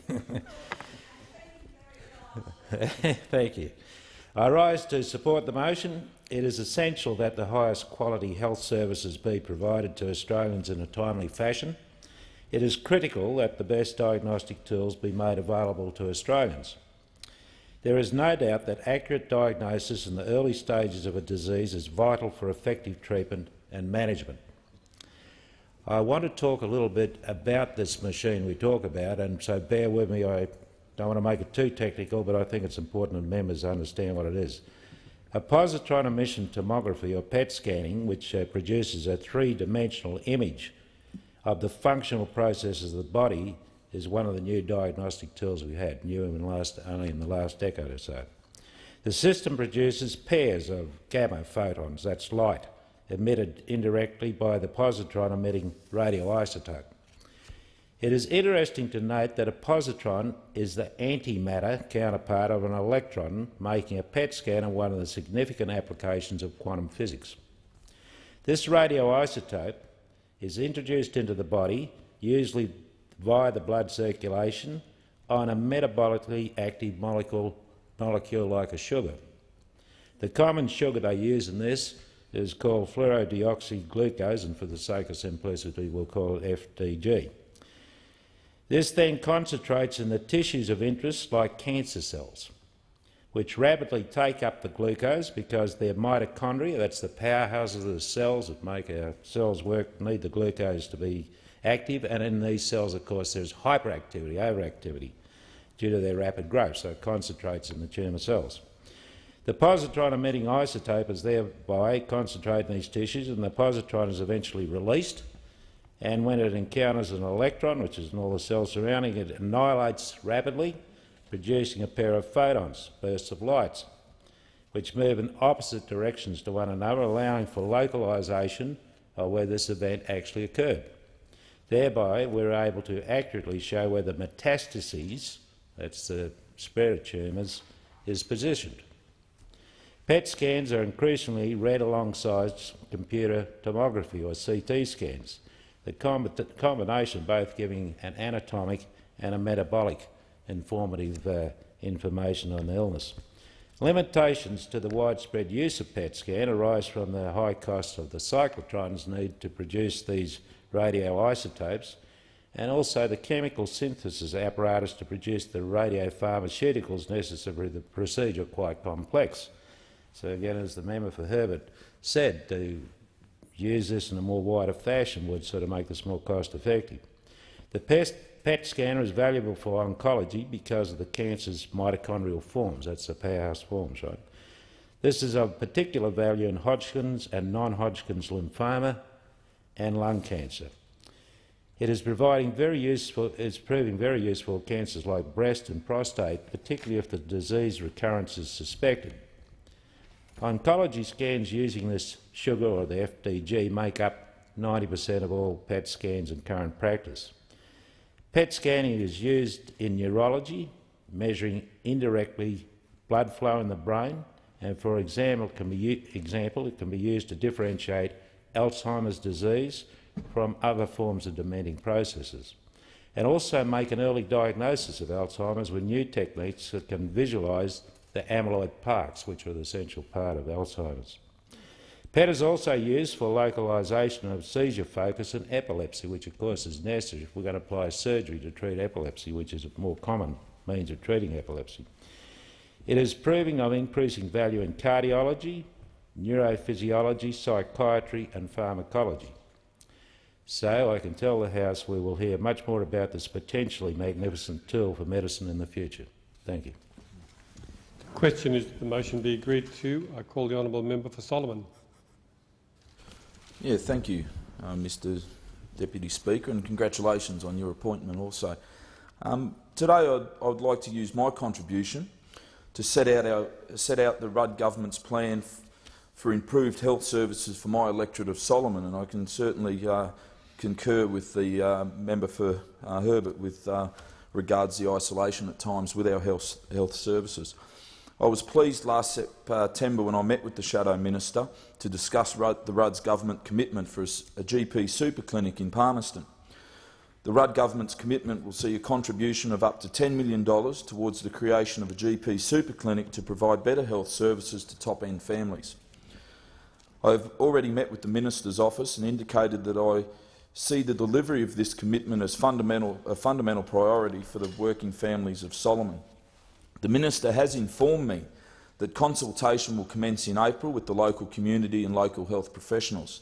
I would also like to thank the Northern Territory Department of Health and Community Services for the preliminary work they have been undertaking on this important project.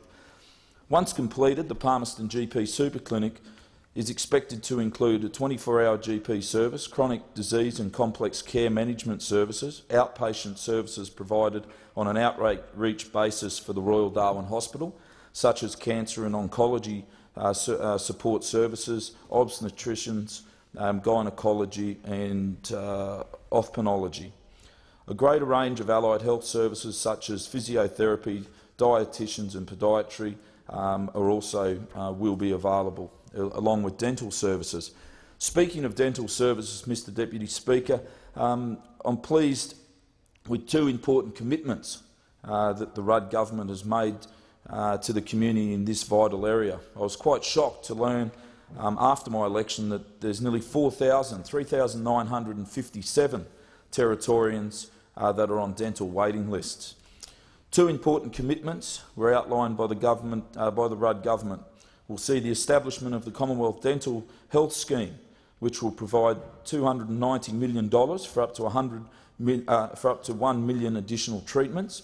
And secondly, the government will also introduce a teen dental plan that will provide up to $150 of a tax rebate to help families in receipt of the Family Tax Benefit A. These are both practical solutions to help families in the area of dental care. People's teeth are so important to their overall self-confidence, and I think that the investment is great news for families. Federal Labor is committed to ending the blame game. I know that a lot of that happens in regards to health between the states and the territories and to improve health care for all Australians. I'm looking forward to working with the Minister to deliver this in Labor's plan for a $1.5 billion National Health Reform Plan to improve health and hospital services around the country. And like all electorates, Solomon's no different. And I think the basics of just having health care for all Australians is vital, and it's singly, probably one of the biggest issues that I found getting around my electorate and talking to people was the lack of health services, especially in the Palmerston area. It's a growing area, and certainly, usually kids will get crook at the most inopportune times. And at 2 a.m. in the morning, having to drive in from Palmerston to the Darwin Hospital is an issue for people. So I look forward to working with the Minister, and I thank her for those, the way that she's been keeping me informed as to the progress, and I look forward to delivering this for the people of Solomon. Thank you. The question is the motion be agreed to. Call the honourable member for Boothby. Thank you, Mr Deputy Speaker, and congratulations on your election to this position. I'm very pleased to speak on the motion which has been moved by the member for Herbert, and the first limb of the motion supports the provision of the highest quality health services to Australians, and that is an aspiration that all members of this House would hold. Australia does enjoy one of the best health systems in the world. By any measure you can look at life expectancy, we have one of the longest life expectancies in the world. We are comparable with Sweden and Switzerland and ahead of comparable countries like the United States, the United Kingdom and New Zealand.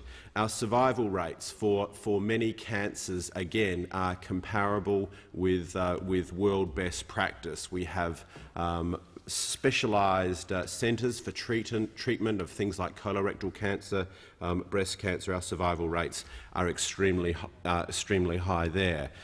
We enjoy low child mortality, low infant mortality, low maternal mortality. Again, good indicators of a very strong health system. But as the member for Herbert has correctly pointed out, our health is unequal, and this was highlighted last week, of course, that we do have on a whole range of measures for Indigenous health, that they have a much lower health outcomes than the rest of the population, but also the Australian Institute of Health and Welfare in a recent report in 2005 made the well-known point that people who live away from major cities and for whom access to health services is restricted may be disadvantaged as a result of different access to specialist surgery and medical care services. And this is something that's long been noted by organisations such as the Australian Medical Association and the National Rural Health Alliance. And when we look, for example, and I should make the point that the PET technology it's not applicable to everywhere, but Queensland in particular is the most decentralised state, and you have major population centres all up the coast in Queensland, and there are very good arguments that can be made for extension of the PET technology, as previous members have said, most notably the member for Moore, that there are a whole range of applications for this technology. It's useful in diagnosis, it's valuable in treatment, it can be used to monitor the effect of surgery, radiation therapy and chemotherapy. So it's only going to be applicable in a larger centre. But also, MSAC, the Medical Services Advisory Committee, are looking at its application in a whole range of new areas, stage by stage. They're looking at whether it can be extended to ovarian, melanoma and colorectal cancer. The second stage is esophageal, gastric and head and neck cancer. Third stage, lymphoma. Fourth stage, sarcoma and glioma. And we do have evidence-based medicine. We do have the Medical Services Advisory Committee, and I do believe we do need to maintain the rigour of those bodies. But having said that, there's been quite a debate in the Medical Journal of Australia, most notably in 2004, that Australia does not have enough positron emission tomography machines, that we do need a much larger number. We only currently, there's only currently 8 eligible centres in Australia. As the member for Lyons said, there's not one in Tasmania, but I understand that the Labor Party has committed to introducing one in Hobart. So I welcome the opportunity to speak on this motion. The PET technology is a useful technology, and if supported by the evidence, it should be more widely available and should be available for a much greater number of indications. Thank you. The question is the motion be agreed to. I call the honourable member for Braddon. Mr Deputy Speaker, there's no doubt about it that health's an issue that dominates our kitchen table discussions, and none more so than in my electorate of Braddon. We're all aware of the growing demands on the provision of health services, and that's obviously for a variety of reasons, but there's growing demand and pressure on, for example, service delivery across the board, attracting, training and maintaining a sufficient workforce in particular, and none more so than in rural and regional Australia. And of course the increasing equipment, material and capital costs associated with the provision of health services. Indeed, in relation to the latter, the provision of MRI equipment and PET scanners in particular are special examples of this, and other speakers have highlighted this. I was pleased that federal Labor, in its health and wellbeing policies for Tasmania in general and on the North West Coast in particular, saw Labor honouring the MRI licensing commitment of the former government for the North West Coast, and we're very pleased to do that. And we'll see the setting up of a $3.5 million PET scanner in Hobart to service the state. So very valuable, very necessary services. In addition, Mr Deputy Speaker, federal Labor offered Tasmania, above and beyond the normal health agreement funding, a $50 million health and wellbeing package. And I'm very pleased to be able to put on the record some of those health initiatives, particularly for the North West Coast. Most importantly, and we share this with the rest of Australia, is Labor's commitment to reduce elective surgery waiting lists. And I was very pleased with the additional $8 million that was given to Tasmania for an additional 895 procedures to try and tackle these long waiting lists. And that's something we don't need to be blaming each other for or about. We just need to do something about it. I was very pleased with the Commonwealth's reinvigoration of the dental health scheme, and particularly in my electorate of Braddon, which has unfortunately one of the highest waiting lists for dental services, and also our commitment to trying to get more nurses back into the hospital system, particularly the $81 million commitment to do this. But more specifically on the North West Coast, Mr Deputy Speaker, I was very pleased to be part of a collective of people that lobbied federal Labor to provide some of the following services. For example, $7.7 million commitment to a new cancer treatment unit, preferably on the North West Coast. The member for Braddon, we resume his seat. The member for Herbert. Mr Deputy Speaker, you have a point of order? Yeah, no. I draw your attention to the state of the House, please. You require a quorum? This is your own business, your own topic, which you put up as being important. quorum required? Ring a bell? No.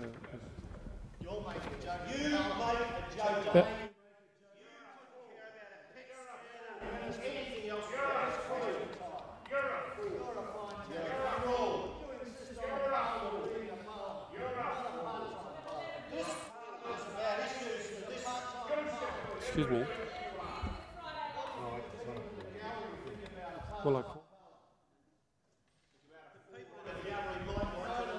Well, the member for Herbert, the member for Braddon, and the member for Herbert. In accordance with Standing Order 55C, the House will be counted at the conclusion of the grievance debate if that time the member so desires. I call the member for Braddon in continuation. Thanks, Mr Deputy Speaker. And I want to use this time for what it was meant for, and that's to be able to raise issues that affect my electorate and this country. And if you want to make a joke of it, mate, leave, do us all a favour and get out of the system.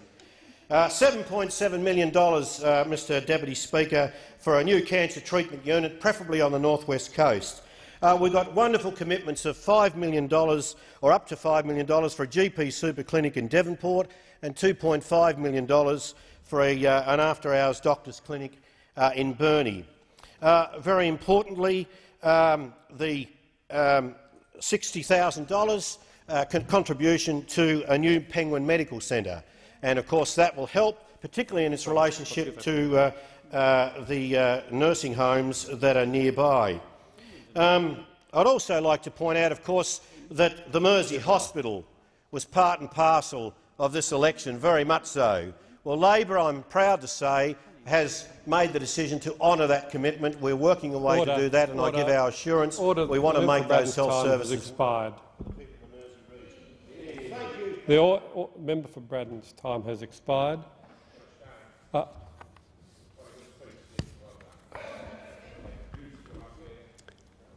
call the member for. The question is the motion to be agreed to. Debate then is adjourned for the resumption of the debate and will be made an order of the day for the next sitting. I call the clerk. Government business, private members' business. Notice number 3, motion relating to interest rates.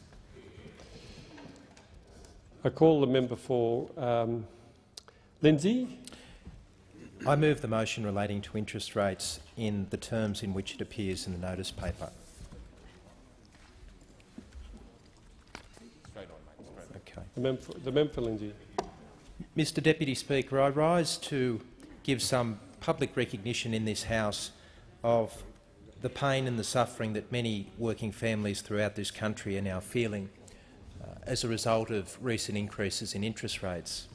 As members of the House would be aware, at the February meeting earlier this month, at its February meeting, the Reserve Bank took the decision to increase the official cash rate by 0.25%, which took the cash rate to 7%. This, of course, represents the 11th consecutive increase in interest rates. Most disturbing about this particular decision, and in particular the comments of the Reserve Bank as described in the minutes that they have released that record the events of that meeting, and I must take this opportunity to acknowledge that this is the first time that the minutes of the Reserve Bank's meeting have been published in this way, which I think is a significant move towards making those decisions which impact on so many individuals and families throughout our community much more transparent. In those minutes, of most concern to the working families of my electorate would be the comment that is taken from the minutes that reads, "The debate focused on whether the change in the cash rate should be 25 or 50 basis points." So, Mr Deputy Speaker, apart from the increase that we've recently seen of those 25 basis points, what we now have knowledge of is that the Reserve Bank were actively considering increasing the official cash rate by 50 basis points. Now, I might begin by saying I'm glad that they did not do that, but I think there is also a very stern warning to us all, and particularly to many of the families in my electorate, of what that may indicate in terms of what the future position of the bank may be. The key issue that is driving the continued increase in interest rates is inflation. There's no question about that. If you look at both the minutes and the RBA's statement on monetary policy, it is clear that inflation, underlying inflation, is now running well and truly outside of the Reserve Bank's preferred band of between 2% and 3%. In fact, it is now running at a rate of about 3.6%. This, in underlying terms, this reflects the high inflation legacy that has been left by the former Howard government. I wish to just reflect upon some of the detail of how these interest rate increases have been affecting people in my electorate, in the electorate of Lindsay. And I wish to make the specific point that whilst mortgage holders right around this country have been impacted by these increases in interest rates, in particular places such as Western Sydney and my electorate, the electorate of Lindsay, have been more adversely affected by those increases than many others. And this is a fact that the Reserve Bank itself acknowledged back in its Financial Stability Review in March of 2007. On that occasion, the bank reflected on the fact that whilst the overall picture for the nation was looking good, the bank went on to say areas of Western Sydney, in particular, look to have been adversely affected by the fall in residential property prices, with a disproportionate number of households in this area taking out loans with high loan-to-valuation and debt servicing ratios near the peak of the house price boom. Partly reflecting this, the arrears rate and the number of personal administrations has increased by more in New South Wales than in other states. Now, that was true when the Reserve Bank issued that statement back in March 2007, and it remains the case. Mr Deputy Speaker, the other point of considerable concern emerging from the minutes of the bank's last meeting go to the following quote, where the bank said, "The risk of inflation remaining uncomfortably high for some time is considerable. Absent a further shift in the economic risks to the downside, therefore, monetary policy is likely to need to be tighter in the period ahead." Now, the impact of this for working families in my electorate has been extreme. Throughout the course of the election campaign between July, shortly after I first became pre-selected as a candidate, right through to the election itself, I door-knocked some 23,000 households in my electorate. And I have to tell you, Mr Deputy Speaker, that there were a number of issues of concern to people, and principally their concerns about work choices were expressed to me in the course of those discussions that ensued. But one of the other significant issues was the impact of interest rates, and in particular the impact of interest rates against the background of the increasing cost of living. In an outer suburban electorate such as Lindsay, many working families rely upon several motor vehicles in order to go about their business each day. So the high cost of petrol has had a particularly severe impact on the household budget. In addition to that, with a fairly low median age in terms of what our population is, we have a number of young families that have their children in childcare, and the increases that we have seen in the cost of childcare have been dramatic and well and truly above the overall rate of inflation across the rest of the economy. And of course, members of this place are well aware of the increase that we've experienced in the price of groceries over that period as well.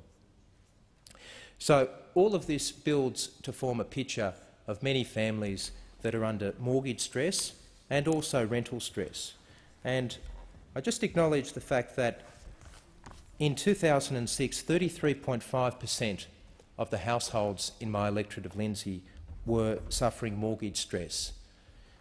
Now, that is an increase from 19.5% back in 2001, which accounts for a 111.8% increase.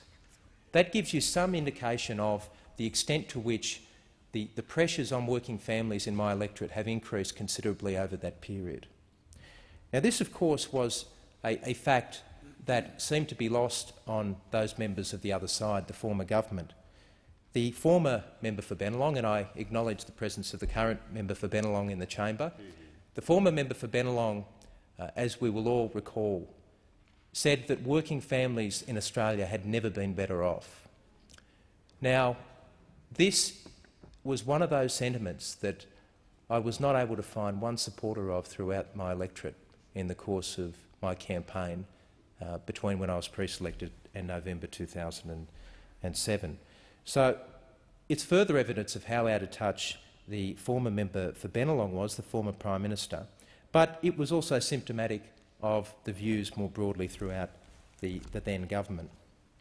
Can I say that this is just further evidence of the high inflation legacy that's been left behind, but that legacy is a legacy built on two pillars. It's built on the first pillar, which is one of complacency, and the second pillar is denial.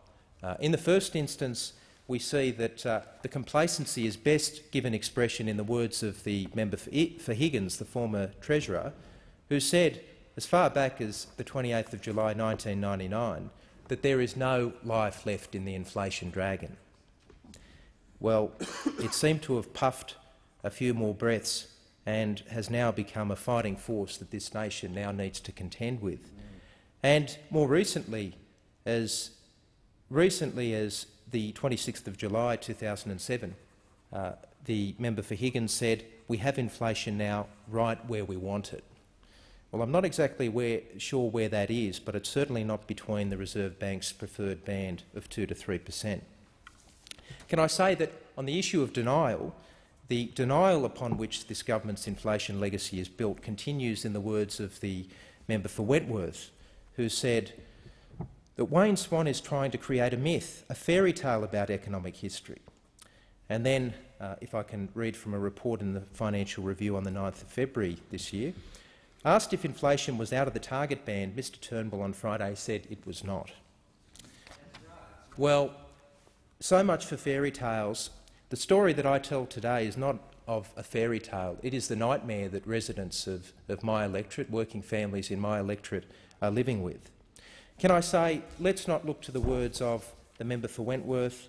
Let's not look to the words of the member for Higgins. Let's look to the words of a respected economist, Mr Barry Hughes, reported in The Australian a few days ago. He said, "They," referring to the Rudd Labor government, "have been dealt a much tougher hand than either John Howard or Bob Hawke got in 1983.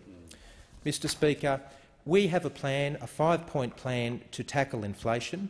We also have a plan to make switching banks more of an option for— Order. The honourable member's time has expired. I call for a seconder for the motion. Is there a motion seconded? Motion and reserve my right to speak.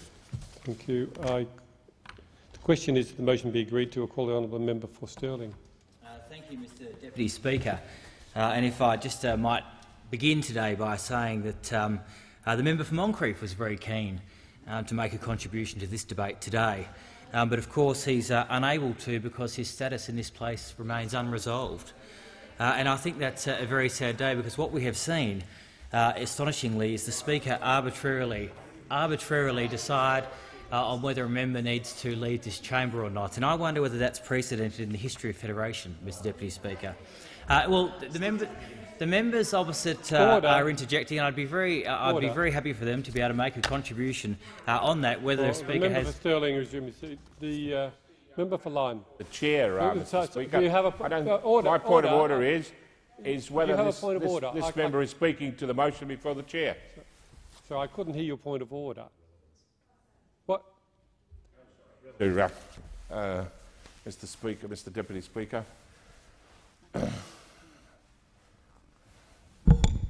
You've got the call. Thank you.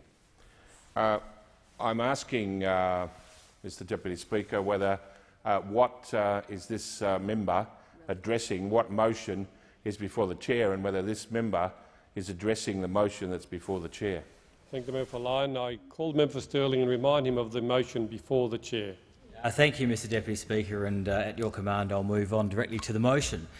And can I say to the member for Lindsay, I congratulate him on his election to this place, but it must be terribly disappointing for him, and I think also for his constituents, that he's brought a private member's business before this chamber, yet his colleagues, the Treasurer, the Finance Minister, the Assistant Treasurer— The member for Stirling resume his seat. The Chief Government Whip. Well, Government Whip. But the Government Whip, my apologies, been elevated. That's all right. Yes, Mr Deputy Speaker. You have a point of order? I very definitely have a point of That order. is? My point of order is that the Speaker is actually flaunting your ruling. He's not coming no, there's to no the point of order. no relevance. There's it's no not point of order. relevant Call to the honourable member for Stirling, and I'm listening to him, and he has only been resumed the speaking for the last 15 seconds. I'll call the member for Stirling. Thank you, Mr Deputy Speaker. I was saying that it is very disappointing for the new member for Lindsay to bring this motion before the House as private member's business, and his colleagues haven't even given him the courtesy, or his constituents the courtesy, of listening to what he has to say. The member for Stirling, the government whip on relevance once again, Mr Deputy Speaker. He's not speaking to the motion. The government whip will resume her seat. I call it, and there is not a point of order. And I'll deal with it if she continues to disrupt on frivolous points of order. I call the member for Stirling. Thank you, Mr Deputy Speaker. The government has a fundamentally inconsistent approach to managing of the economy. On the one hand, you see members coming into this chamber and talking down the strength of the Australian economy.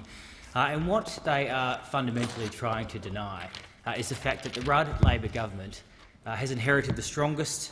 As an incoming government, they have inherited the strongest economic position of any government in the history of this country. And what they have is a strategy to talk down the Australian economy. Now, in a fast-growing economy, and I'm sure the member for Maribyrnong would be aware of this, in a fast-growing economy, Mr Deputy Speaker, in a very tight labour market, you have challenges that are associated with managing that economy. And when you're approaching that challenge, can I say that the last thing the government wants to do is run around like Chicken Little, saying how terrible the problem is and talking up the problem. And this is what we've had from the Prime Minister, from the Treasurer, from the Finance Minister. Extraordinarily, we've also had it from the Foreign Minister when he was making a speech to potential investors in Australia in New York. And I've got this article from the ABC website, Mr Deputy Speaker. Michael Blythe, the Chief Economist for the Commonwealth Bank of Australia. He has given evidence to the Committee for Economic Development. He contributed to a forum they had the other day. And he said, and I think this is very important that the House note this, he says maybe we're being a bit too pessimistic on the inflation story for Australia. And then he goes on to say it's very important not to talk down the economy. Now, I think this is a very important point.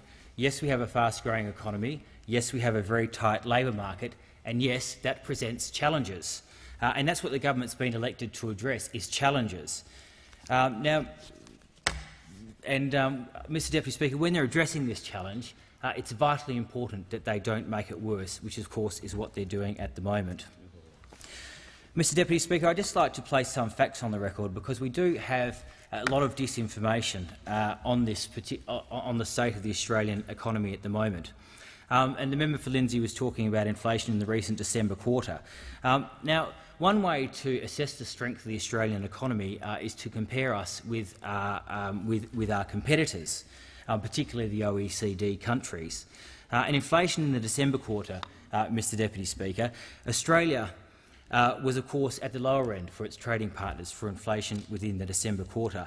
And by the way, contrary to what the member for Lindsay was saying, inflation does remain within the target rate that was established by the RBA, which is 2 to 3%. The reality, Mr Deputy Speaker, is that compared to our trading partners, inflation in Australia is particularly low. If we look at the weighted average within the OECD, the OECD weighted average is 3.3%. And importantly, it's very low, but it's also particularly it's very low. And we need to remember that Australia is growing faster than most of the other countries within the OECD. So if we look at the record, Mr Deputy Speaker, Australia is growing faster than our competitors, yet inflation remains lower. The other very important point to make is, of course, that unemployment remains vastly lower than our economic competitors. So we have a situation where our inflation rate is lower, unemployment rate is lower, and our growth rates are higher.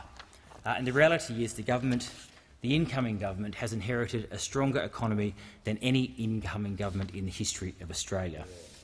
What they shouldn't do, Mr Deputy Speaker, is perpetuate this myth that they haven't inherited the most amazing economic state, an economy that was called the Wonder Down Under by The Economist magazine, and they should acknowledge this and not run around the country talking down the economy.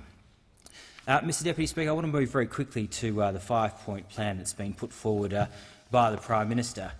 And you've always got to actually look at what this government does and not at what they say, because what you'll find is that the Prime Minister is very.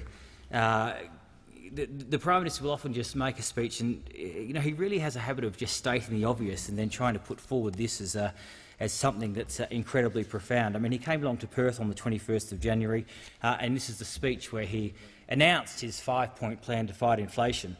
And he starts his speech by saying the future of the national economy is core business for the new government of Australia. I would have thought that's really a statement of the obvious. When he goes on to list his 5-point plan, again what we see is just a collection of cliches, it's just a collection of statements of the obvious. What he said is that the government will be committed to fiscal restraint. Well, that's not bad, because this government has inherited a zero net debt position, as opposed to when the Howard government came in and we inherited $96 billion of Labor debt. That's real fiscal restraint, Mr Deputy Speaker, paying off Australia's debt. He went on to say private demand and saving for the future. Well, very admirable. Again, there's no detail about how he intends to actually encourage private savings. Point 3, tackling chronic skill shortages. I think this is an important point, Mr Deputy Speaker, and it seems to be one of the government's main attack points on the opposition at the moment. But what we have in Australia is we have an incredibly low rate of unemployment, and that obviously puts pressures on employers who wish to find skilled employees. Point number 4 for the 5-point plan to fight inflation: national leadership to tackle infrastructure bottlenecks. Mr Deputy Speaker, again, that's a very noble sentiment, but there's no level of detail. The Infrastructure Minister seems to think he's going to get his hands on all this superannuation money to do it, but again, he never actually explains the mechanism through which he might do that. So in the few seconds I've got remaining, Mr Deputy Speaker, can I say that the Rudd Labor government has inherited the best economic position of any preceding government before it. And instead of running around like chicken littles, talking down the Australian economy and destroying business confidence, what they should do is be managing the challenges of the economy as the previous government did. The member for Lyons. Mr Deputy Speaker, and with your protection, I will continue. The member for Lyons. Mr Deputy Speaker, this is a government that has inherited a fast-growing economy. They have inherited extremely low unemployment, and instead of complaining about doing their jobs, they should get on with doing it. The member's time has expired. The question is that the motion be agreed to. I call the member for Flaxland. Well, thank you, Mr Deputy Speaker, and can I congratulate the member for Lindsay for bringing this motion before the House. One of the most important motions we could debate in this chamber, because inflation, interest rates and the threat that they pose to working families is the greatest challenge that confronts this government at this time. And I have to say it's with a deep amount of concern that I hear from the member for Stirling that he still thinks Australians have never been better off. The fact is, inflation is the great menace. Well, I can hear these cries coming from the other side of the chamber, but, Mr Deputy Speaker, I'm more concerned about the cries of working families. Cries of working families in places like Western Sydney and cries from working families in my electorate. Inflation is the great menace that confronts us. It erodes savings and productivity, destroys businesses and communities and hurts working families. Now, last year the member for North Sydney said this on the record about inflation: "It's the curse, the great evil that cuts to the core. Inflation is the cancer on the economy." Well, I agree. I think that's right. The problem is they did nothing about it. They allowed it to gather momentum. It just didn't pop up on the 25th of November last year. This is something that's been brewing, causing problems and hurting working families for the last 2 years or more. The problem is all of the warnings, the 20 warnings from the Reserve Bank, all ignored. Now, the member for Higgins, give him his due, he's often accused by others of laying back in his hammock doing nothing about inflation. But we learned by reading the Howard biography that he was there trying his best, doing his hardest, trying to rein in that spending spree from the former Prime Minister. But he did it in vain. He failed, and the working families of Australia are paying the consequence of that failure. Inflation is now at 3.6%. That's the highest level in 16 years, with the threat that it'll go even higher. We learnt this week from the Assistant Governor of the Reserve Bank, Malcolm Eadie, when he told a CEDA conference that it could reach closer to 4% next month. Now, that's what we inherited, Mr Deputy Speaker, the highest inflation in 16 years, the second highest in the developed world, with the threat of it going even higher if we don't act. Now, I'm not saying it's the highest inflation in the world, not by a long shot. It was reported yesterday that Zimbabwe's inflation has gone to, I think it's 100,000%. But I don't think anyone here is about to say that that's a precedent or that's a template that we should aspire to replicate. It's not the type of good government and responsible economic management that Australia benchmarks itself on. The Shadow Treasurer told us only very recently that the inflation problem is a fairy tale. The member for Lindsay made it very clear today when he said it's not a fairy tale, it's a nightmare. And it's a nightmare for people around the country, more particularly Western Sydney and very particularly in my electorate of Blaxland. They're paying the price because the former government failed to act. I mentioned very briefly in my first speech to this House earlier this week what the impact of that is. 300 families lost their homes this year in Blaxland because they couldn't keep up with the rising cost of interest rates and the pressure that put on them. Their houses, for example, have also dropped by 16% over the course of the last 3 years. They lost their homes because the former government lost their way, and as a consequence, they lost their job. Well, what lies ahead? The Reserve Bank has advised that interest rates are expected to be at or above the target band for the next 2 years. And if we don't heed this warning, it's not going to be a problem for the next 2 years, it'll be a problem for the next generation. Monetary policy is a very blunt instrument. It ends up hurting about a third of the people in this country, the people with mortgages. And we have a responsibility as a good government to do more than just use monetary policy to help the Reserve Bank. What we've got here is a stark contrast. You've got two types of people in this chamber. You've got the Ruds and the Duds. The Ruds have got a plan for the future. The Duds have lost their way. You've got the Ruds who've got a plan to tackle inflation, and you've got the Duds who only had one plan to tackle inflation, and that was work choices. They said work choices that help keep inflation under control. Now they say it's dead. Earlier this week they said it was alive again. Now it's dead again. It's the zombie policy, Mr Deputy Speaker, that they're going to bring back to life at the next election. Well, the nightmare of work choices will soon be over for the people of Australia, but the nightmare of inflation let loose, let out of control by the former government, is going to hurt the people of this country and going to hurt the people of my electorate for a lot longer to come, unless we do the work needed to put it in its place. The member's time has expired. The member for Cowper. Thank you, Mr Deputy Speaker, and I'm pleased to take this opportunity to speak on this motion before the House. But before I begin the central elements of my contribution, I'd just like to refer to a number of statements made by the previous speaker, and he did refer to benchmarking and somehow was attempting to compare the Australian economy to Zimbabwe, I think it was. But it's interesting to note that if I was to refer to the words for the member for Fraser some years ago in the early 90s, and I can't remember his words exactly, but he was actually comparing this economy to Mali, Peru and Bangladesh. And we don't compare ourselves with Mali, Peru and Bangladesh anymore, but I might say that they were the comparisons being drawn under the previous Labor government. Mali, Peru and Bangladesh. And I also refer to the issue raised in relation to high mortgages. But he didn't mention the huge state imposts that are put upon home buyers in Western Sydney, the huge costs that are imposed by the New South Wales and other state governments. He was silent on this point, He was very silent on this point, and I see him leaving the chamber.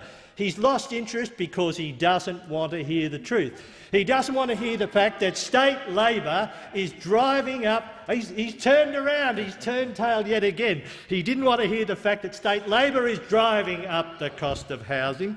But let me continue with my contribution, Mr Deputy Speaker, because there is very much an issue of confidence out there in the Australian economy. And confidence is an important element in any market. It is the very foundation for strong economics within those markets. It's the very foundation of an orderly market as opposed to a market that's out of control. And what we see appearing in the Australian market is a crisis, the Australian economy for that matter, is a crisis of confidence in the Treasurer. The people do not believe the Treasurer has what it takes to run a $1.1 trillion economy. A Treasurer who comes into this House and seems to be in a hell of a muddle over what Nauru is. He seems to think it's the Pacific solution.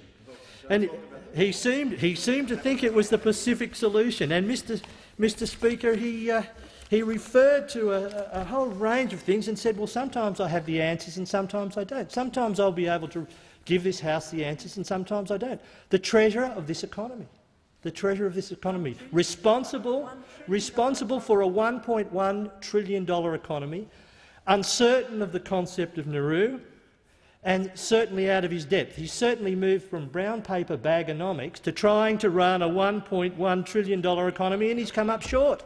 He's come up short, Mr Speaker. And the people of Australia are seeing that. They are nervous. Confidence is faltering. Confidence is falling. People need to have the confidence to invest. They need to have the confidence to purchase. But under this Treasurer, we see a fall in confidence. They believe that he doesn't have the confidence to run the economy. And I was reading in a paper today, the Herald Sun, and this publication and an article by Steve Lewis. And what was said of the Treasurer in that? It said voters rated Swan as, and I quote, dishonest and slimy and an untrustworthy character. That's from in the paper today. Dishonest and slimy and an untrustworthy character. Now, that has to have an effect on confidence, Mr Deputy Speaker. That has to have an effect on confidence. But there's a great irony with the Australian Labor Party. They have opposed every measure that the previous government took to bring the budget into surplus. They opposed every measure to implement solid economic policy. They opposed tax reform, and yet at the end of the day they claim to be fiscal conservatives. They claim to be fiscal conservatives.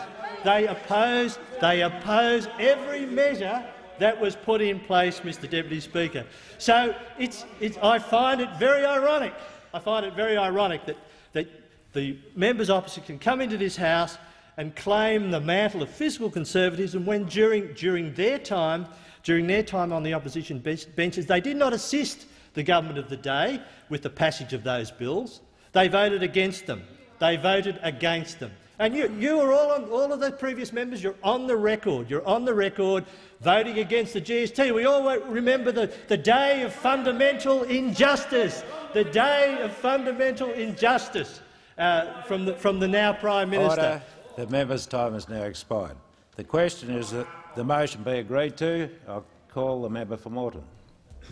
Acting Speaker, I rise in support of the motion before the House put so eloquently by the member for Lindsay. Acting Speaker, inflation is impacting working families around the nation as tight household budgets struggle to find extra money to meet daily cost of living pressures. Petrol, groceries, housing prices, the basic cost of living have been spiralling out of reach of many families for way too long. In light of this, I welcome the leadership of the Assistant Treasurer and Minister for Competition Policy and Consumer Affairs to establish the National Grocery Prices Inquiry. The ACCC inquiry will now make sure we are getting a fairer deal at the supermarket. The inquiry will investigate all aspects of the supply chain from the farm gate to the checkout to see what more can be done to ensure working families have access to a fair, competitive food market. Of course, there are many causes for Australia's current inflationary pressures.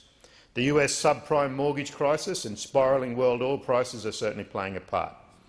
However, at home we face our own challenges. A nationwide skills crisis across many industries is driving up wages and inflation, and this pressure in the labour market is simply not sustainable. Now, the freeze on MP wages sends a strong signal to the private sector that we are serious about controlling wage growth. And yesterday this was acknowledged in the chamber by the member for whose name I've forgotten. Sorry, the member for Slipper. Sorry, the member for Slipper Fisher. Sorry, the member for Fisher. I beg your pardon, Mr. Slipper.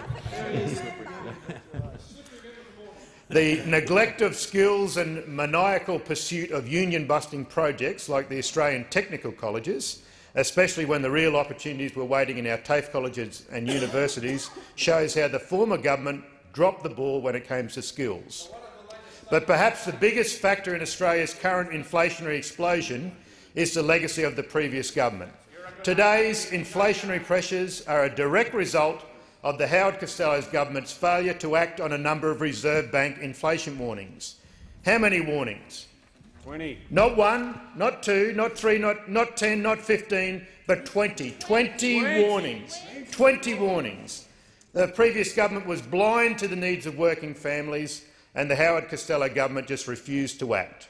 6 official interest rate rises in the last term of government, and they refused to act. Deputy Speaker, Australians are entitled to feel ripped off. The Coalition spent 11.5 years masquerading as the masters of economic management, but we now know that to be a complete fraud. While enjoying the spoils of the Hawke-Keating economic reforms, the Hawke-Keating realistic economic reforms, tough reforms, the Howard government failed to address the skills crisis, failed to act in infrastructure for the future, and failed to take any meaningful measures to ensure housing affordability.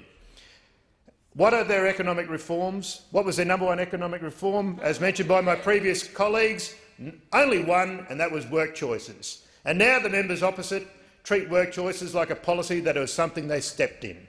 They want to get as far away from it as possible. The previous government cared so little about housing affordability that they didn't even have a housing minister and contributed very modestly to public housing. Instead, they just filled the pockets of private landlords through rent assistance. Shameful. The Reserve Bank cash rate now stands at 7%.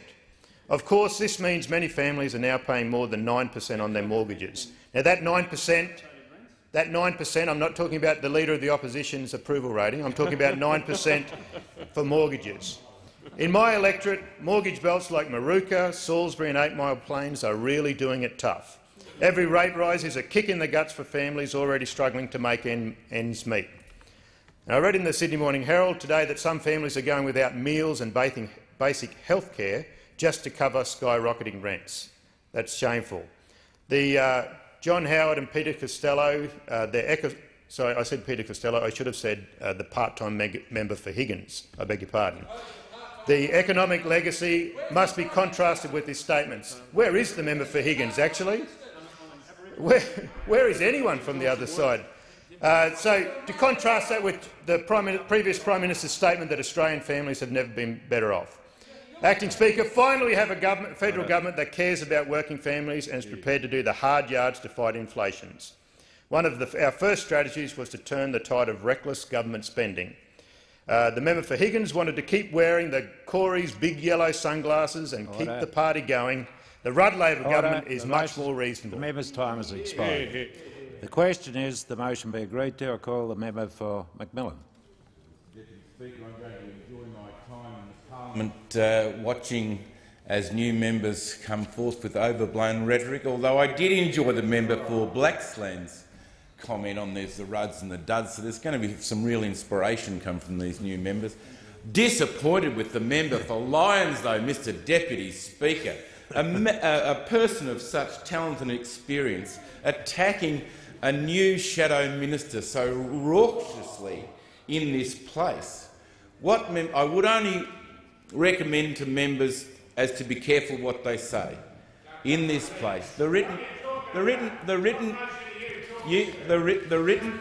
word that you have in your speeches on this very important address on inflation is the words that will stay in the Hansard. Yeah. And you don't want to be in a position where you've stepped in something you want to walk away from when you leave this House. Order. Yeah. Member for Lyons, on a point of order. The member is waffling about nothing, trying to lecture me.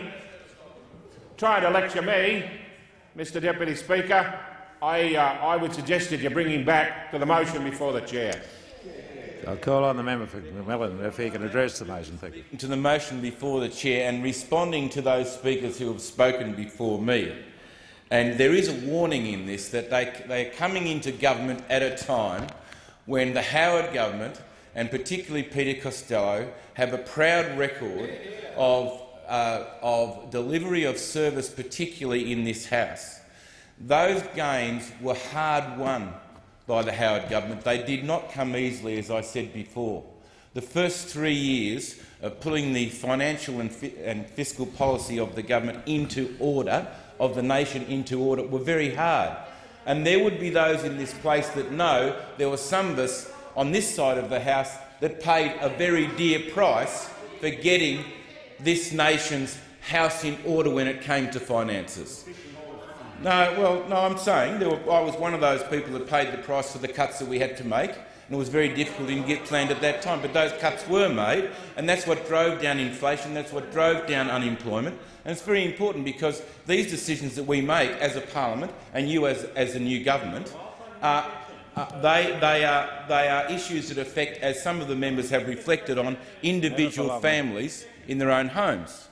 So it's very important that it's too early to criticise the new government for anything that they might have done at this stage, because they have a budget to produce.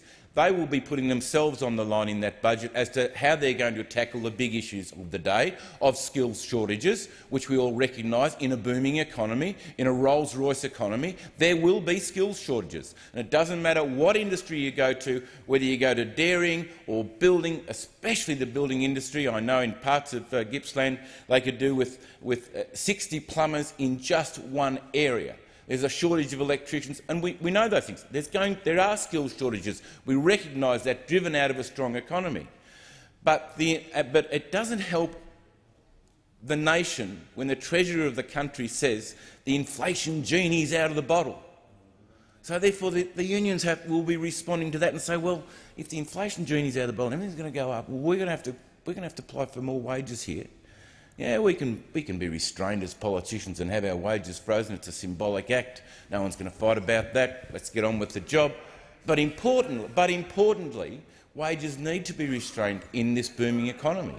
There are shortages throughout the nation, as you would know, Mr Deputy Speaker, coming from the West, which is important to you. The shortages in the mining industry are manifest, and I know there are people being hauled out of Gippsland just to drive trucks in the West.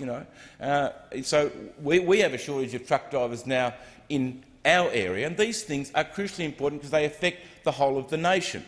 So pretty soon, the levers that Paul Keating had, that he said he can just pull and turn at any time, being inflation, the unemployment, all the things that he said, I've got the levers of the nation in my hand, he said. I've got the levers, and then he handed them over to Peter Costello, and Peter Costello handled those levers on behalf of this nation very carefully for a long time. Right now, those levers have gone into the hands of Wayne Swan, and the nation will be looking very carefully as to how he holds them. Order. The debate is adjourned and the resumption of debate will be made and order of the day for the next sitting.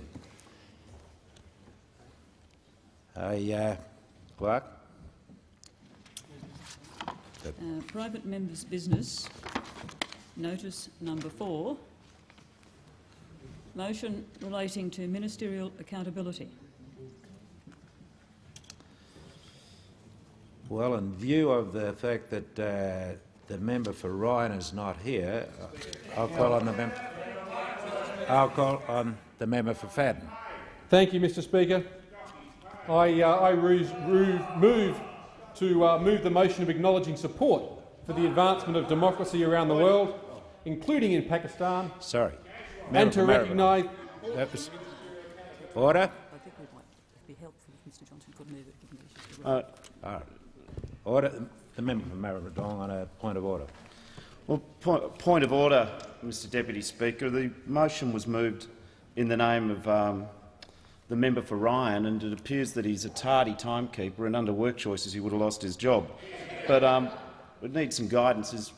Like, who's running the opposition and what is their procedures and who's speaking? Another member other than Mr.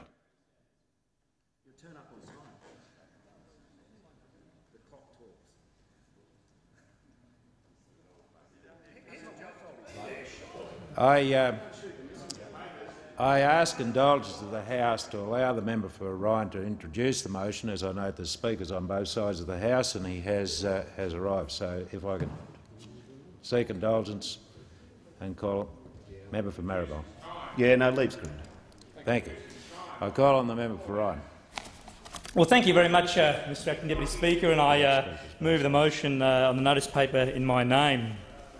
I thank the House for its indulgence, and I want to take this opportunity in this first fortnight of the sittings of the Federal Parliament, the 42nd Parliament of Australia, to extend very warm congratulations to members of both sides that have given their maiden presentations in this Parliament, and to wish them well in their parliamentary career.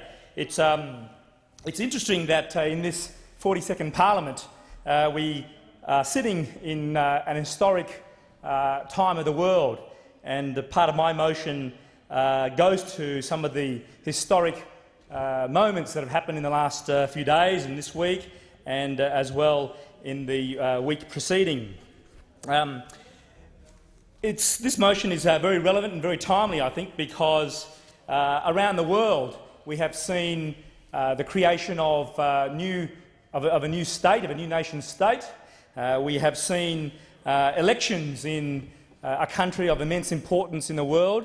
We've seen, of course, the elections take place in Pakistan, a nation of the Commonwealth, a good friend of this country, and a country with which we have very warm and generous and strong ties.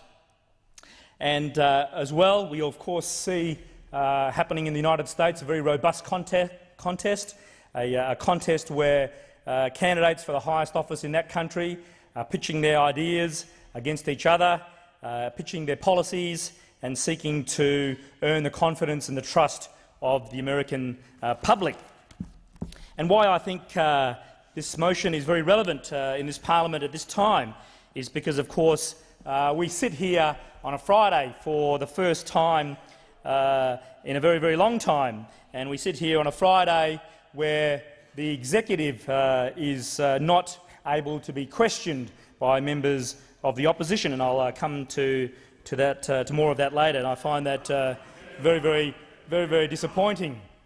But I notice that one of the new members to the Parliament, the new member for Maribyrnong, I believe, who I think certainly has a national profile, and no doubt seeks to lead this country one day. And as I made in a previous presentation, in this Parliament some years ago, when I commented that I expected a fellow Queenslander, the now Prime Minister, and Victorian, the now Deputy Prime Minister, would be very much watching the back of the then Leader of the Opposition, the then member for Bran. And I suspect that the member at the table, the member for Maribyrnong, will be doing the same thing. So I'm pleased to extend my personal good wishes to him in his career as well. I'm sure that he will make a fine... The member for Ryan is wandering all over the paddock like Brown's cows, and he should stick to the resolution. With no relevance where he's going now. The member for Ryan will address the motion. Mr Deputy Speaker, if the member for Shorten, if the opposition has any difficulty with my presentation, I'm more than happy for them to call a division and seek my expulsion from the chamber. I mean, this in fact is this interjection by the member opposite, by the parliamentary secretary, who has hardly been here any time at all. He's already acting like the Prime Minister. In fact, I'm not shouting loud enough. The government whip and a point of order. Definitely, Mr Acting Deputy Speaker, most definitely. Not only could the member for Ryan fail to get himself to the chamber on time to speak to his motion, not only did we on this side of the House give him leave to continue, but he is now flaunting your ruling, and what he is saying has absolutely no relevance to the motion before the House. And he has been totally disorderly standing up while I'm talking at this time. Okay, if I've taken the relevance, please, Mr. Deputy Speaker. Relevance. I'll call the member for Ryan to be.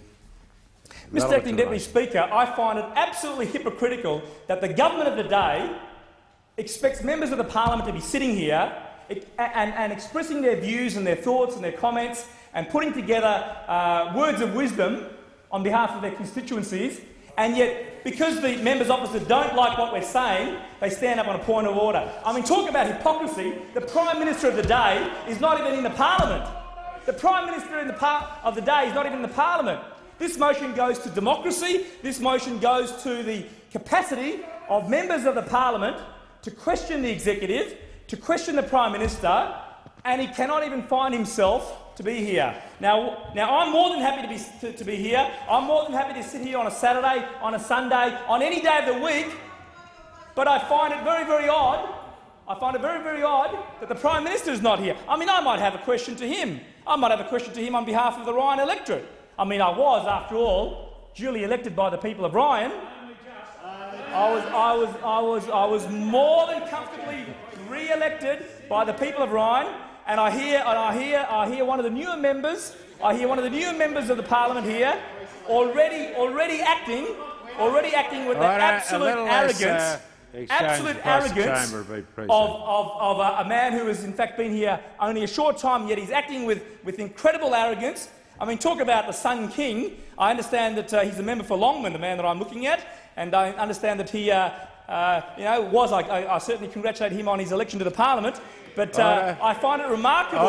I've certainly, in the spirit of generosity, in the spirit of democratic, robust conversation and debate.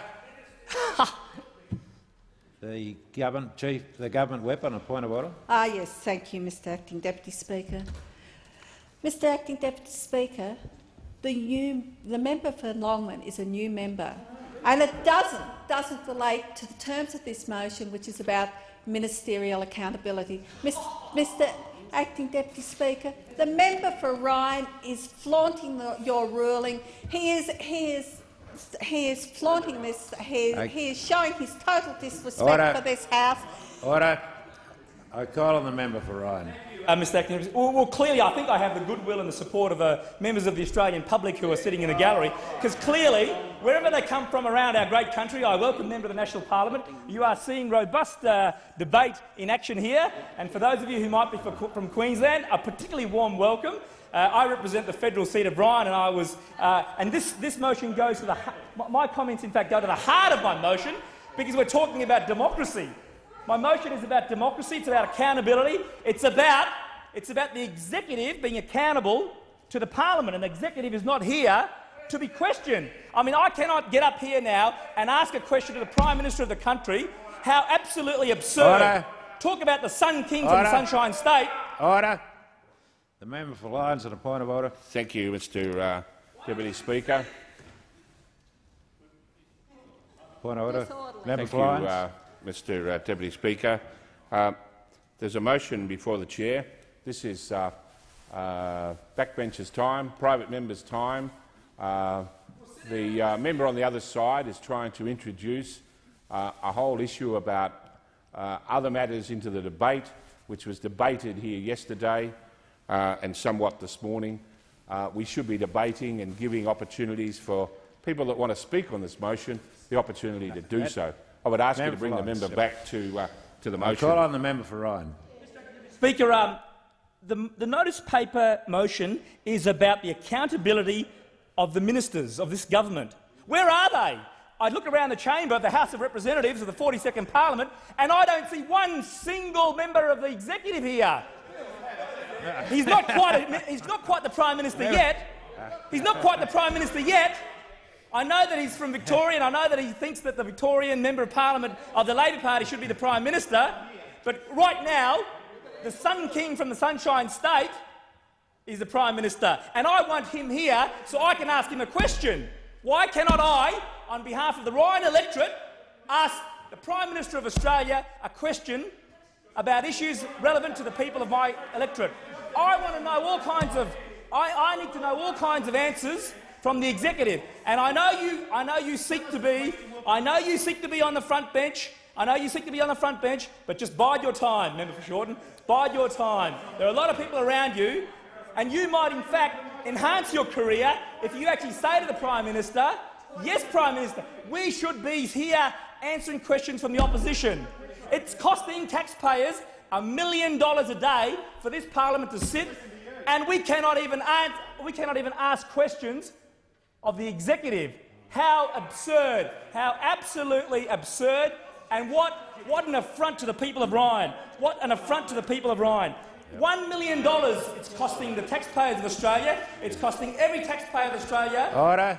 The member's time has expired. The question is the motion be agreed to. I call the member for Isaacs. Mr Deputy Speaker, we've had from the member for Ryan an absurd rhetorical question today. Why can't I ask a question of the PM? The member for Ryan has not even attempted this year to ask a single question of the PM. We've had 2 weeks. We've had 2 weeks of sittings. Excuse me, sorry, member for Blackstone. I need to call a seconder for the motion.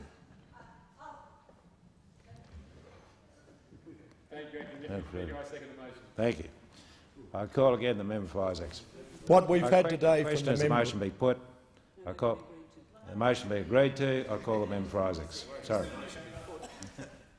What we've had today, Mr Deputy Speaker, from the member for Ryan is a continuation of the hysteria, a continuation of the attempt to create a cloud of uncertainty and doubt about a simple change to standing orders when, in fact, there is no uncertainty, there is no doubt, nor is there the slightest change to the accountability of the executive in this place. And I just need to state a few very simple facts about the changes to these standing orders.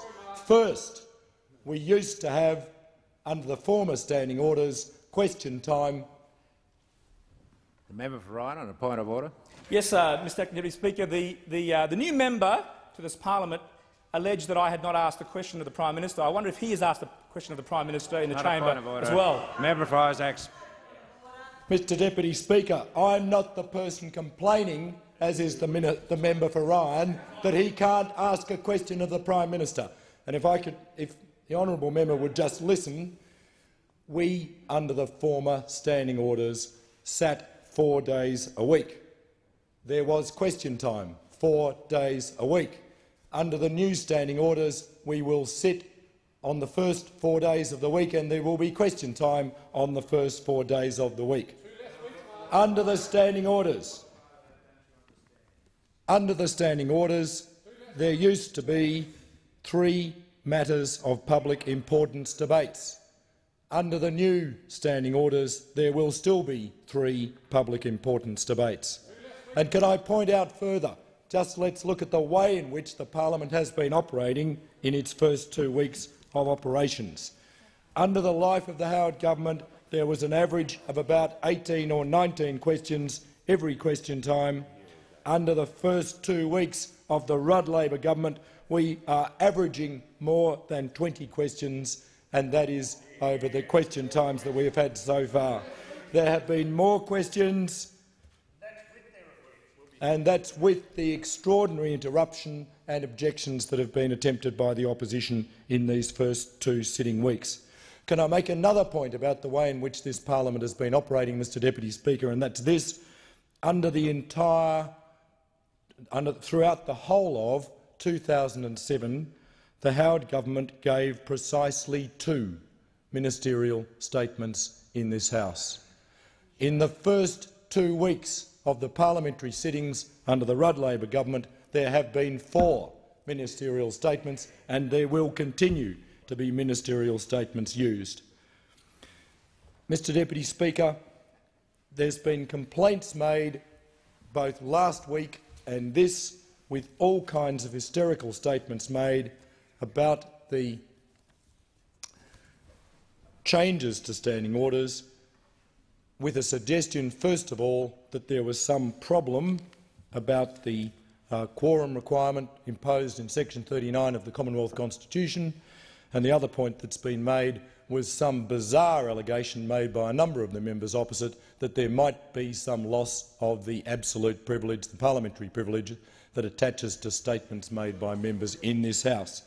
I need to state it clearly, Mr Deputy Speaker, there is no problem in relation to the quorum. All that we have now, with the new standing orders that have been introduced to regulate these Friday sittings, is a continuation of a practice that has been in place now in this House and, might I add, in the Senate for some years. In relation to parliamentary privilege, it is an absurd suggestion, Mr Deputy Speaker, to suggest that proceedings in this place could in any sense lose the parliamentary privilege that attaches to them because of some imagined point that's being put forward about the quorum requirement. The Speaker made an exceptionally clear statement on the morning of the 20th of February, earlier this week, as to both points, and that should have put the matter to rest. It didn't, because we've seen both yesterday and again today continued complaints about the new standing orders that have been introduced.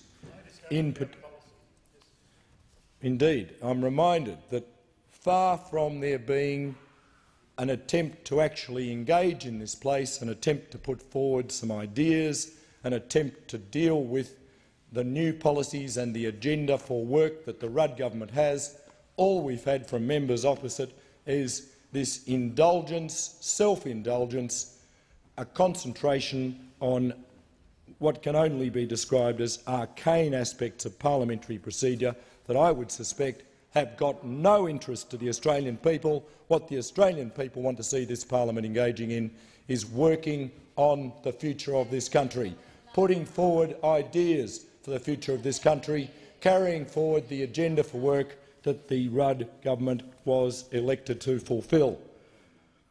We had bizarrely yesterday from the member for North Sydney the suggestion that the changes to standing orders, he said in extraordinary terms, cuts to the heart of the Westminster system. The changes to the standing orders say nothing about the Westminster system. They do not change the accountability in this place of ministers. They do not change the way in which this parliament can work.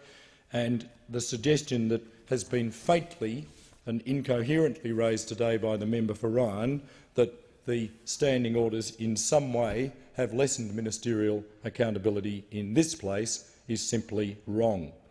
I had expected, Mr Deputy Speaker, on reading the motion, that we might hear something about Pakistan, because Pakistan is of course mentioned in this motion, which reads, it's a motion that the House acknowledges its support for the advancement of democracy around the world, including Pakistan. We haven't heard a word about the advancement of democracy around the world, including Pakistan. Order. Member for Ryan. Yes, point of order. Mr Speaker, I would have been able to talk about Pakistan if the members opposite had allowed me to and stopped interjecting all the time. That is not a point of order. Member for Isaacs. This government, as the Foreign Minister has made absolutely clear, strongly supports a return to democratic processes in Pakistan and the holding of elections, and it is hoped that the elections that we have just had in Pakistan will produce workable government and an early return to full democracy in Pakistan. I'm going to assume charitably that the member for Ryan would in fact support that sentiment, even though we heard nothing from him about that. It is ironic, Mr Deputy Speaker, to hear from members on the other side a motion that asks this House to recognise the importance of ministerial accountability in our Westminster system of government. Be in no doubt, Mr Deputy Speaker, that the Labor Party, we on this side of the House, fully recognise the importance of ministerial accountability. The shame is that the former government did not. And I don't have time, regrettably, Mr Deputy Speaker, to give you what would be a very long list of the failure on the part of the former government to pay even the slightest attention to use the words of the motion, the importance of ministerial accountability. I need only remind honourable members, let's go back to perhaps 2004. That's probably far enough. If we go back to 2004, I could remind the House of the former member for Dawson when she was the Minister for Veterans Affairs. She was found to have breached the Ministerial Code of Conduct. That's the former government's own Ministerial Code of Conduct, when she employed a former lobbyist, Ken Crook, before announcing a grant of $1.27 million to the company where Crook had previously worked. There was no accountability, Mr Deputy Speaker, because the Minister for Veterans Affairs, the former member for Dawson, remained in her post. I could mention, Mr Deputy Speaker, the Australian Wheat Board disaster. No minister answered for that shame in Australia's history. I could mention, Mr Deputy Speaker, what occurred in relation to the history of maladministration of the Immigration Department under not one but two ministers for immigration. It was year after year after year of mismanagement, ministerial mismanagement, where we saw Australian citizens deport. Order. The member's time has expired. The question is the motion be agreed to. I call the member for Fadden. Thank you, Mr Deputy Speaker. I rise to talk to the motion of acknowledging support for the advancement of democracy around the world, including in Pakistan, and to recognise the importance of ministerial accountability in our Westminster system of government. Churchill's famous dictum that democracy is the worst form of government except for all those other forms that have been tried from time to time is indeed correct. It was delivered in the Commons on Remembrance Day 1947 and was fitting at the post-war time it was delivered. I contend it remains fitting today. Churchill had won the war, but in the election of 1945 he was defeated, seen not as the man to organise the peace. When the news came out, Churchill was taking a bath. He remarked, "They have a perfect right to kick me out. That is democracy." He returned to power, of course, in 1951, but note that the remark about democracy was made when he'd lost. And that's the wonderful nature of democracy. When only the gentle hum of shredders fill the thick, disappointed ministerial air once people have voted for a change, that is democracy. When the sounds of gunfire are absent, when High Court judges can sleep well at night, not fearing their door being kicked in and themselves dragged off to prison in front of their children, that is democracy. When people live in freedom, with freedom of speech, of assembly and thought, that is democracy. It may well be the worst form of government, Mr Churchill, but it's the best of the worst, and I welcome the return to democracy in Pakistan. The Westminster system of parliamentary democracy was inherited by Australia. In a country it's fashioned around citizens electing a parliament and all being governed by one rule of law, a system of checks and balances as the historical absolutist monarchies crumbled to ensure that a system prevailed, separating powers into three branches: Parliament, elected by citizens; the executive branch, known as the Crown, of ministers, cabinet, public servants administering the law passed by Parliament; the third branch, the judiciary, which cannot make laws. Its role is purely judicial. But it's interesting to note that neither the Prime Minister nor the Cabinet are mentioned in the Australian Constitution. The framers of the Constitution took their existence for granted, as they did the various conventions of the Westminster system of government inherited from the United Kingdom. Within our great democracy, guided by our Westminster tradition, ministerial accountability is paramount. The government standard of ministerial ethics, Exhibit A, Mr Deputy Speaker, states in the very first bullet point of the forward, the very first bullet point, that lobbyists will be required to register their details publicly on a register of lobbyists before seeking access to ministers or their officers. The very first bullet point. Section 8.2 further says that this register will be available online. I've tried to find it online, Mr Deputy Speaker, and you can imagine my surprise when I couldn't. So I had my staff call the office of the Prime Minister, indeed at 11:05 a.m. this morning, and they said they'll call us back. And at this time, they still haven't called back. Perhaps they're on a Rudd day off like the Prime Minister. This is despite Senate estimates on the 18th of February, 4 days ago, revealing that there are no rules in relation to meeting with lobbyists in advance of the register being established. Indeed, Labor actually refused to answer the Senate estimate question about how they will define lobbyists or what constitutes a meeting with a lobbyist. This government can't even get the very first bullet point of their standards of ministerial ethics right. I warn the Australian people here this morning that we are in for 3 very dark years of misery as this Labor administration follows the other state Labor governments on the slippery path of moribundness. Exhibit A also says in 3.1 that ministers must be able to demonstrate they've taken all reasonable steps. There's a typo.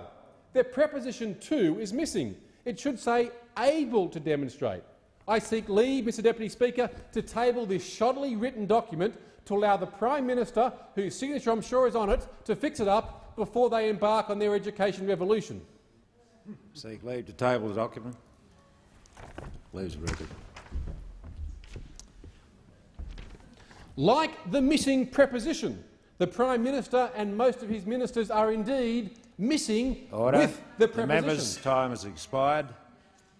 The question is that the motion be agreed to. I call the member for Werriwa. Thank you, Mr Deputy Speaker, and let me congratulate you on your elevation to the job. But, Mr Deputy Speaker, can I just say I actually put myself down on this speaking list because I thought this was a serious motion.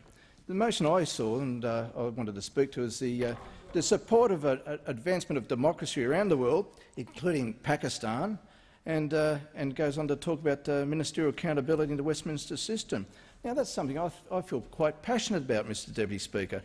And I thought it was wonderful to see that the Pakistani elections took place without the spectre of the carnage that we've seen recently in that country, and we do hope that what is going to emerge is a solid democracy over there. It does appear, Mr Deputy Speaker, it will be a coalition. I hope it's not a coalition as rabble as this one over here. I hope it's more sound in that respect. But it will be a coalition of power that will be running the government in Pakistan, and it's something to look forward to. I also thought the mover of this motion might wanted to talk about our youngest democracy in East Timor and the threat that that democracy has had in recent times, Mr Deputy Speaker.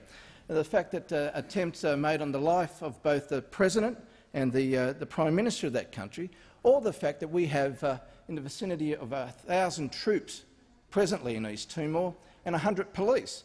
And I feel quite passionate about that, having regard that I was part of the original negotiations, negotiating the Australia's police contingent when it went to East Timor some time back. And to see the efforts that, Mr Deputy Speaker, that has been performed by Australian servicemen and police officers in furthering the interests in democracy and fighting the challenges and the threats to democracy in what is one of our nearest neighbours, but is one of the world's youngest democracies. But no, that's not what the member wanted to talk about, Mr Deputy Speaker.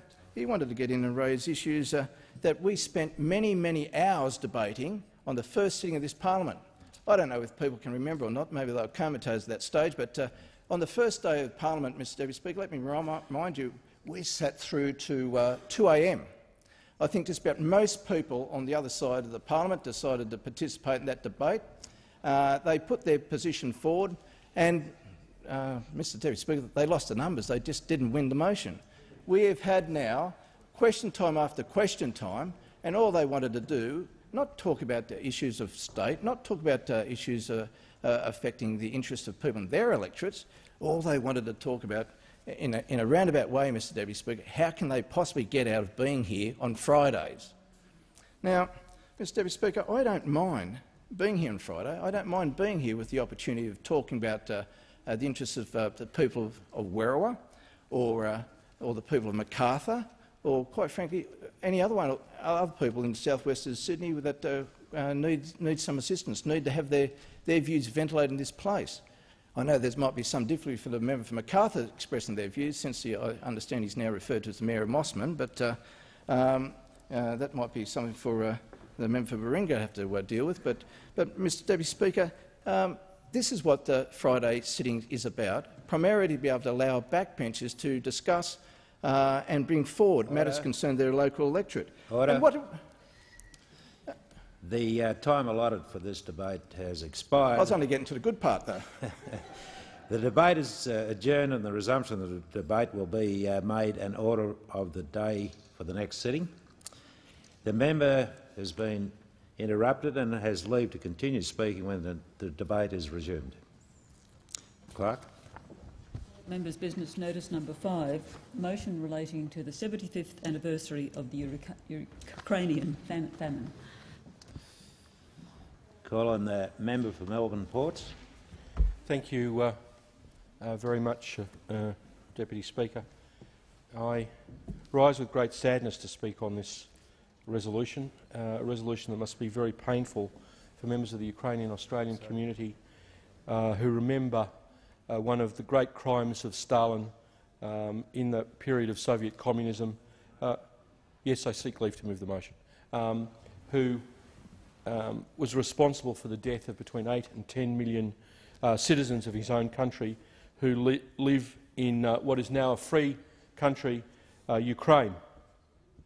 Any of us who read the great book of that great Professor Robert Conquest, The Harvest of Sorrow, one of the great books about the period of Soviet communism, understand exactly the nature of the crimes that were perpetrated against the Ukrainian people.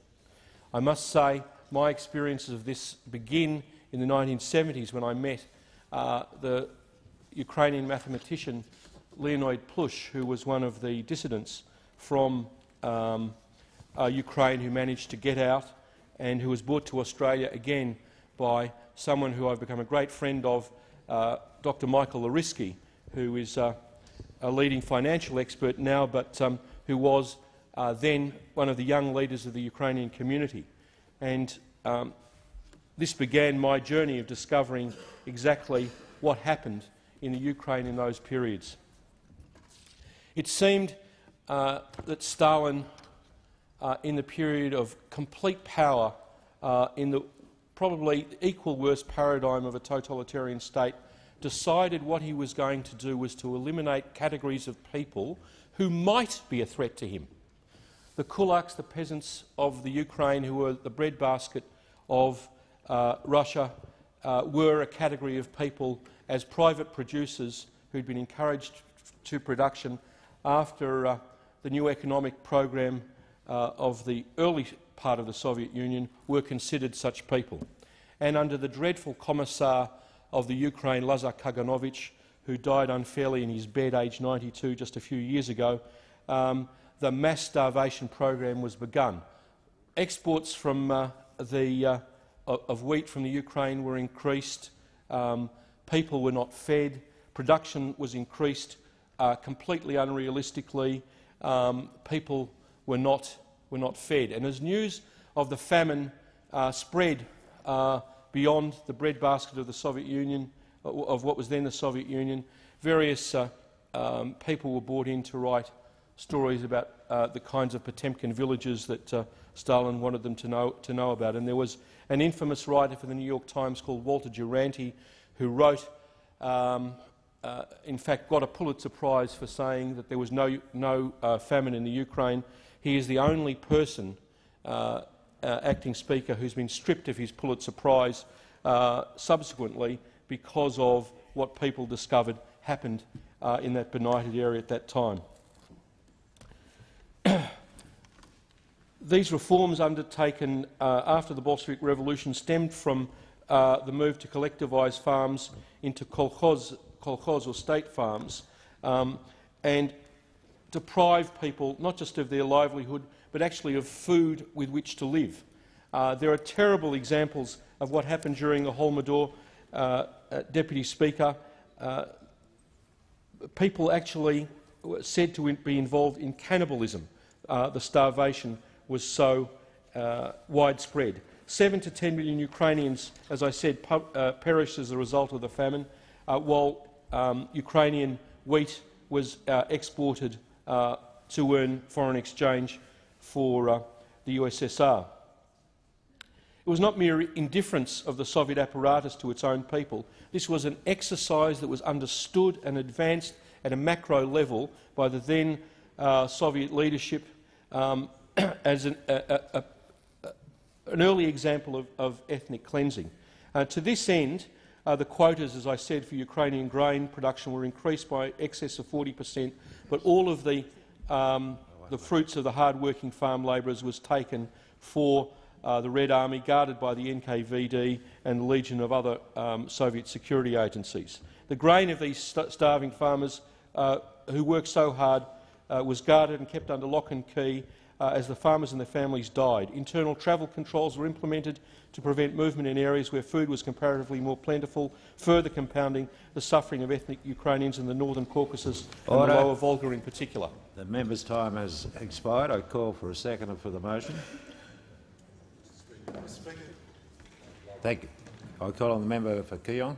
To second the motion moved by the member for Melbourne Ports, and I'd like to recognise the initial work done on this motion by the member for Reid. I'd also like to recognise members of the Australian Federation of Ukrainian Organisations who are in the gallery. Mr Deputy Speaker, the 1932-33 Holodomor, the death by hunger of an estimated 7 million Ukrainian people, more than a fifth of that nation's population, is a tragedy of such a magnitude that can only move us to a sadness that is essentially beyond words. The Great Ukrainian Famine was a man-made horror of a kind and of a scale, that was inconceivable before the 20th century. The horror belongs to the legacy of that century, and from it we learn the consequences of not only political ambition, which has been and always will be with us, but of political and ideological ambition mobilised by the power of a totalitarian state. When Nikita Khrushchev denounced Stalin's crimes at the 1956 Communist Party conference, he said that Stalin had wanted to deport all Ukrainians, all 30 million of them, but that he could not find a location for their resettlement. The political scientist Yaroslav Belinsky recalls that in 1932 Stalin had no illusion that he could exterminate all the Ukrainians at once, but by killing approximately 1/5 of all the eastern Ukrainians, he made a good start in turning into a more submissive, denationalised people into sowers of millet and hewers of wood. Belinsky asks, is this not genocide? For far too long, the world has failed to recognise the Ukrainian famine as genocide. We have failed to realise that in the year of 1932-33, the Soviet policy forced collectivisation created an unprecedented and horribly unsustainable crop failure in the breadbasket of Europe, that the regime punished starving men, women and children alike with execution or deportation for stealing so much as a handful of grain from the collective, that the very seeds were taken from the hands of the planters and the borders were barred against those who tried to flee, and that in the end the deaths of millions were defended as a successful execution of a policy assembly. The world failed to respond. As the Ukrainian ambassador to the United Nations, Valery Krushinsky, stated in December 10, 2003, in 1933 the international community believed the cynical propaganda of the Soviet Union, which was selling bread abroad, while in the Ukraine the hunger was killing 17 people every minute. On that day, Ambassador Krushinsky also informed the General Assembly that a joint statement on Holodomor signed by 36 delegations and supported by 27 other member states had been issued. The statement recognised the national tragedy caused by the cruel actions and policies of a totalitarian regime. Mr Deputy Speaker, I wish to acknowledge the significance of the 2003 motion moved by Senator Bill Heffernan in the Australian Senate. The motion acknowledges the 70th anniversary of the enforced famine, recognised that it constituted one of the most heinous acts of genocide in history, and honoured the memory of those who died. Mr Deputy Speaker, this motion recalls the 7 million Ukrainians who starved to death as a result of Stalin's policies, and the millions more, amongst whom were intelligentsia, religious leaders and politicians, who died in the subsequent purge. It is a motion of remembrance and honour. It is a motion that joins the Ukrainian people and Ukrainian Australians in commemorating this tragedy. It is a motion that asks the Australian Government to support a resolution to the United Nations General Assembly that Holodomor in the Ukraine from 1932 to 1933 be recognised as an act of genocide against the nation of the Ukraine and its people. I commend the motion to the House. The member for Hindmarsh. Thank you, Madam Deputy Speaker. I rise to support this motion as well, but before I do, I'd like to welcome members of the Ukrainian community who are here in the gallery today on behalf of the member for Kooyong, the member for Melbourne Ports and all other members of Parliament here. As I said, I rise to support this motion with all sincerity, Order. humility Order. and This ongoing is an sorrow, important motion before the House. perplexed by all the too evident human ability to show astonishing disregard for human life, to deliberately, purposefully and even comfortably administer death, irreversible and eternal, to tens, hundreds of thousands, millions and tens of millions of Ukrainians and our fellow human beings. I also rise to acknowledge the 75th anniversary of the Holodomor, the great Ukrainian famine of 1932 to 1933. It was a genocide orchestrated by the then Soviet leadership of Joseph Stalin for the decimation and subjugation of a people, for the theft of their land, the fruit of their toil, their hope of a future and any chance to live. The Soviet claimed as state property the Ukraine's farming land and its produce on which Ukrainians relied to live.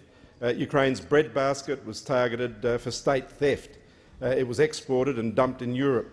Stalin's policy of bleeding every last head of grain from the regions literally left the local populations to starve. Ukrainians showing due regard for their own survival, spiriting away and hiding what food they could find for themselves and their families if caught with the so-called state property, were sent to show trial, Siberia or executed. The Soviet exploitation of the Ukraine's harvests was devastating. The three harvests of 1931 to 1933 produced 18.3, 14.6 and 22.3 million tonnes of grain, easily enough to feed the population, but not enough to satisfy both the demands of the Kremlin and the needs of the Ukraine people. Millions of Ukrainians died of starvation as a result. Sources vary in the estimation, perhaps 7 million or 8 million in 1932 to 1933. Stalin told Churchill once of 10 million dying, and it is suggested that up to 14 million died in the 6 years to 1937. Survivors' accounts conjure up mental images of food confiscators returning again and again to deprive families of identifiable sustenance. Stories of children slowly and painfully assuming gargled characteristics of bodies swollen with hunger and leaking fluid, of bodies lying in the street wrapped in blankets, town after town, region after region, millions after millions. It is suggested that throughout the 20th century, Ukraine lost 50 million human souls, almost as many as all of those lost in World War II, more than the Ukraine's total current population, and equal to 2 deaths for every man, woman and child currently resident within Australia. Madam Deputy Speaker, such figures surely put Holodomor as one of the most heinous events in human history. So I support the motion before the House in honour of the lives of the millions who were murdered by the Soviet state and to honour the Ukraine nation that continues to mourn their deaths, and to encourage all peoples and nations to identify the need for such human-induced horrors to be remembered as genocide. And I support that such evil acts are identified within the context of the United Nations General Assembly, should the opportunity arise. Madam Deputy Speaker, the Parliament should note that 2007 marks the 75th anniversary of the Great Ukrainian Famine, known as Holodomor of 1932 to 33, which was caused by the deliberate actions of Stalin's communist government of the then Union of Soviet Socialist Republics. Madam Deputy Speaker, there are many Ukrainians who found their way to Australia and have made their home here in Australia. Many of them had no hope of survival or had no hope of seeing a better future in their homeland. And we see many Australian Ukrainians today that have gone on to make a commitment to this land and certainly contribute to this great multicultural country that we call home here in Australia. And I suppose this motion marks also their astonished deeds of leaving their homeland under such tremendous poverty at the time and destruction. And I'd like to acknowledge all those people. The member for Riverina. Mr. Speaker, I rise today to support this motion and to remember the crime committed on the people of Ukraine. After years of chaos and conflict and battles for ownership of the Ukraine, in 1921 those battles ended with a Soviet victory led by Lenin.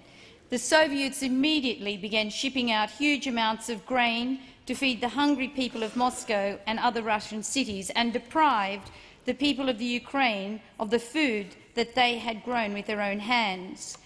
If Ukrainians thought that Lenin was a monster at that time, then they hadn't seen anything yet. When Lenin died in 1924, Stalin, one of the most ruthless humans ever to hold power, succeeded him. To Stalin, the burgeoning national revival movement and the continuing loss of Soviet influence in the Ukraine was completely unacceptable. Stalin immediately imposed the Soviet system of land management known as collectivization, and this resulted in the seizure of all privately owned farmlands and stock. In the Ukraine, once proud village farmers were by now reduced to the level of a rural factory worker on large collective farms. Anyone refusing to participate in that compulsory collectivization system was simply denounced as a kulak and deported. The people simply refused to become cogs in that Soviet farm machine and remained rightly, stubbornly determined to return to their pre-Soviet farming lifestyle. In Moscow, Stalin responded to their unyielding defiance by dictating a policy that would deliberately cause mass starvation and result in the deaths of millions. By mid-1932, nearly 75% of the farms in the Ukraine had been forcibly collectivized, and there were mandatory quotas of foodstuffs being shipped out to the Soviet Union, and they were drastically increased. There was simply no food remaining to feed those people in the Ukraine. All food was considered to be the sacred property of the state. Mothers in countrysides would sometimes toss their emaciated children into passing railway cars travelling towards cities such as Kiev in the hope that someone would take pity. However, in the cities we had children and mums and adults who had already flocked there from the countryside. They were dropping dead in the streets. It being 12:40, the debate is interrupted in accordance with Standing Order 41. The debate is adjourned and the resumption of the debate will be made an order of the day for the next sitting. The member will have leave to continue speaking when the debate is resumed on a future day. I call the clerk. Government business. Order of the day number 1, grievance debate. Does anyone have a grievance? I do, Deputy Speaker. The member for Cowper. Deputy Speaker, I grieve for the people in my electorate because of the 150 jobs that have gone as a result of the failure of the government to proceed with the Centrelink call centre.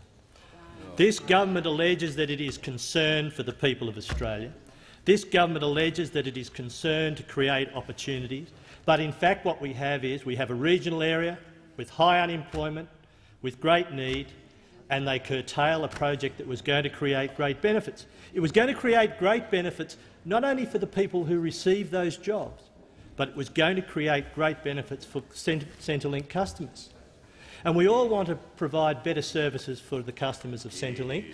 How can failing to upgrade our call centres provide better services for the people who need it from Centrelink? It's a pure hypocrisy by the people on the other side to say they claim to care for the people who use Centrelink services, but at the same time fail to proceed with an important upgrade, fail to allow jobs to be created in regional areas, an upgrade of our call centre services, faster, more efficient services. We hear all the time in our electorates that people want better services for Centrelink, and the previous government was committed to deliver that. But in its first action, its backside's barely on the Treasury benches, and they cut services to Centrelink. They cut the ability of Centrelink to provide for the people whom they are supposed to look after. It's an absolute disgrace, Mr. Deputy Speaker. It's an absolute disgrace, and I can't believe, particularly these new members opposite, how does the member for Bass feel to come into this place and her first legacy in coming into this place is to deliver the loss of... She's not even here to deliver the loss of jobs in her electorate. I can see her newsletter now, Mr. Deputy Speaker. 150 jobs slashed from Bass. Hear, hear. I see the members opposite cheering 150 jobs lost in Bass, as well as the 150 jobs lost in my electorate of Cowper. It's a disgrace, Mr. Deputy Speaker, and these expansions of call centres in regional areas make sense for a range of reasons. They make good economic sense as well as good service delivery sense, because we have in regional areas a supply of labour available to do a range of tasks, but currently in many cases underemployed. But a call centre would draw on a currently perhaps underutilised labour force. But what do we have this government doing? It's not creating opportunities in regional areas. It's not looking to improve the unemployment situation in regional areas. What we have them doing is ripping jobs out of regional Australia, and the member for Bass didn't bother to front on the RDO. I'm here putting the case forward for my electorate. The Prime Minister's not here. The Prime Minister isn't here. We want the Prime Minister here.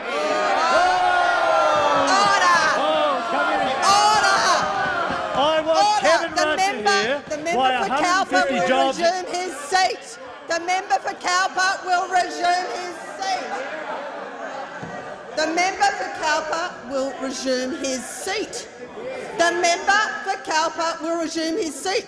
The member for Cowper will remove himself from the House under Standing Order 94A for ignoring my call. And I call the Leader of the House.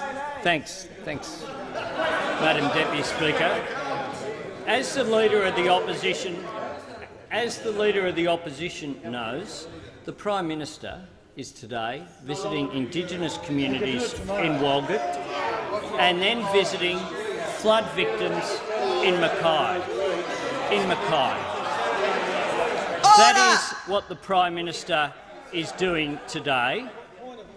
And this extraordinary breach of the protocols of this House that the member here is continuing on, I ask that you take action on this disorderly conduct. The Leader of the House, the member for Warringah.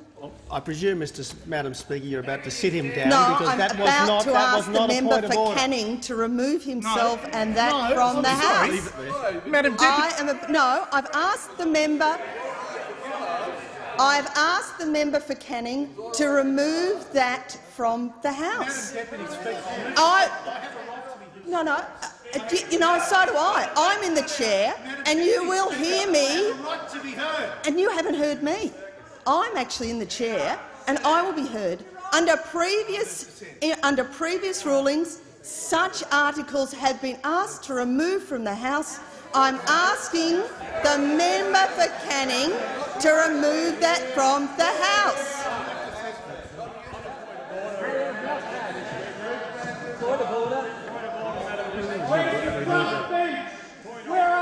I haven't made, for the member for North Sydney, I haven't made a ruling. I've asked for the offensive article, for the article to be removed. For the article, but there is offensive. That is for the article to be removed from the House. Sit down. Sit down. The Leader of the House will resume his seat. And I'm on my feet. I'm on my feet. You're not helping. The member for Werriwa, I am on my feet. I have asked for that to be removed, and it will be done so.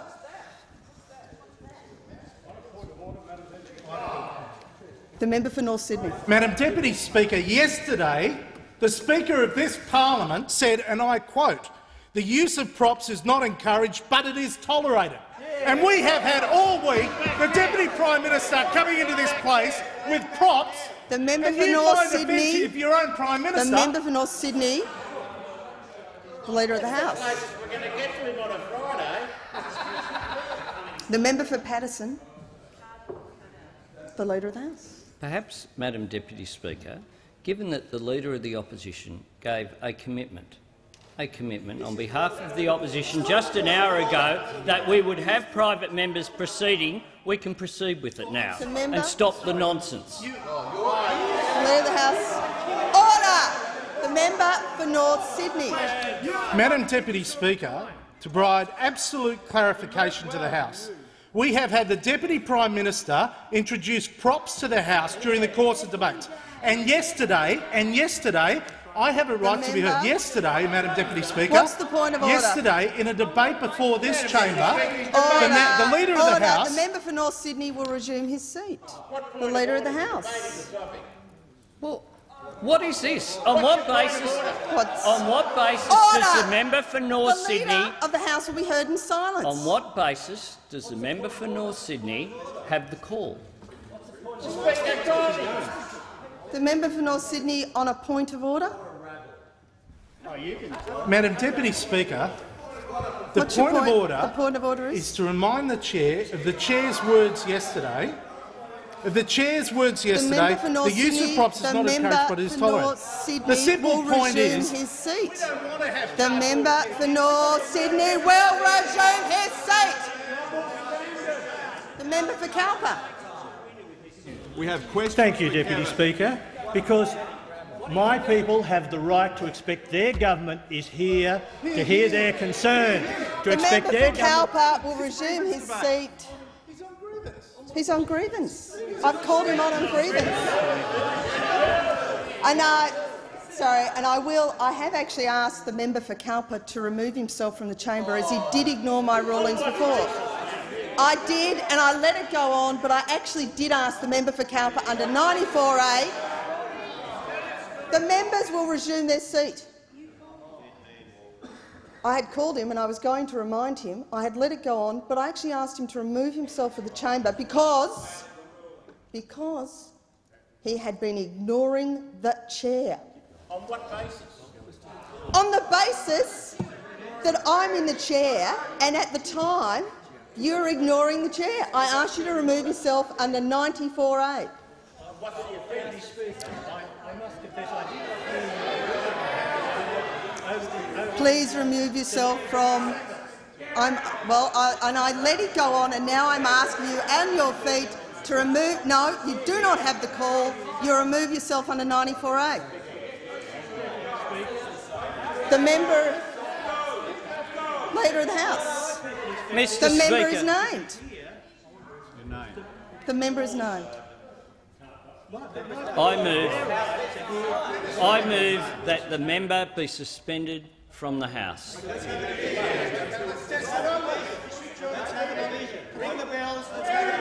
Division? The question is that the motion be agreed to. All those opinions say aye. Against? Is division required? In accordance with Standing Order 113, the division is referred until the commencement of the next sitting. The member will remove himself from the chamber. 94A, you do not have the call. The member, and you are, but you're not entitled to yell at me until I give you the call. The member for Warringah. Thank you, Madam Deputy Speaker. Madam Deputy Speaker, There has been no resolution of the House. Can I just ask you to sit down? The member for Gilmore will remove herself from the chamber on the basis that I found that offensive and a reflection on the chair. The member for Warringah. Let's divide on that. No, come on. Please resume your seat. I will call the member for Warringah when the member for Gilmore. The member for Gilmore has been in this place long enough to know that she has been reflecting on the chair. The member for Leader of the House. Madam Deputy Speaker, since Federation, Mr. Speaker, Madam Deputy Speaker, this Parliament functions on the basis of respect for whoever is in the chair. Respect for whoever is in the chair. And, Madam Deputy Speaker, I am very familiar with Standing Order 94A.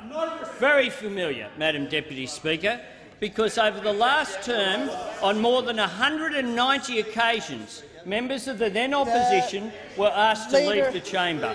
Not once, the Leader of the House. Not once was that questioned. Not once, Madam Deputy Speaker. And I asked the Leader of the Opposition. The Leader of the House. Leader of the Opposition to show leadership. The Leader of the House will resume his seat. The Leader of the House will resume his seat. The member for Warringah. Well, Madam Deputy Speaker, if we can return to the matter that you were previously dealing with and where you indicated that you would give me the call, the point I was raising, the point of order I was raising, is that no resolution of the House has been carried. No resolution of the House has been carried, and on that ground you cannot ask the member for Cowper to remove himself. The member for Warringah will resume his seat. As was discussed earlier today, you may not be happy with the new standing orders, but they were put in place prior to coming into the House today. I am operating under the standing orders as they apply today. The member for Brisbane.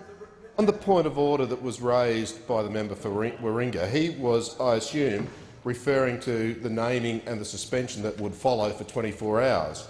Prior to that event, you had, quite properly in accordance with Standing Order 94A, requested the member for Cowper to leave the chamber. 94A in part reads, "The direction shall not be open to debate or dissent, and if the member does not leave the chamber immediately, the Speaker can name the member under the following procedure." The following procedure was the subject of the division. The prior requirement under 94A for the member for Cowper to remove himself for 1 hour is not open to debate, and everyone in this chamber knows that, and it has been obeyed without exception by anybody from the time it was inserted under Speaker Martin. And I would therefore suggest that the member for Cowper should remove himself for the hour, as has been the practice ever since that standing order was put in place, without exception. The member for North Sydney. Madam Deputy Speaker, the member was named. You asked for a vote. The vote on the voices was challenged. A division was called for. No division was held. Therefore, no decision of this chamber has been made. And, Madam Deputy Speaker, the member has a right to be heard. If the government doesn't have the numbers on the floor of the chamber, it should give it to someone else. The member for Cowper will remove himself from the chamber. The member for Cowper's refusal to leave the chamber places the chair in an untenable position. The sitting is suspended until the ringing of the bells.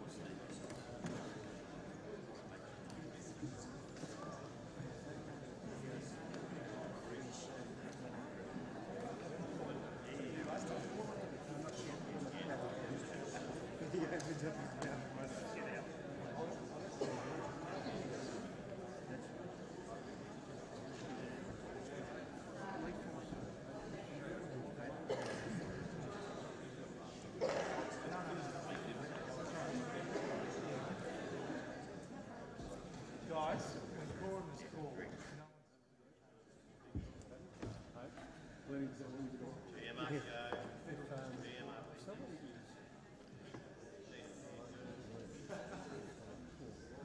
still here, Streeter?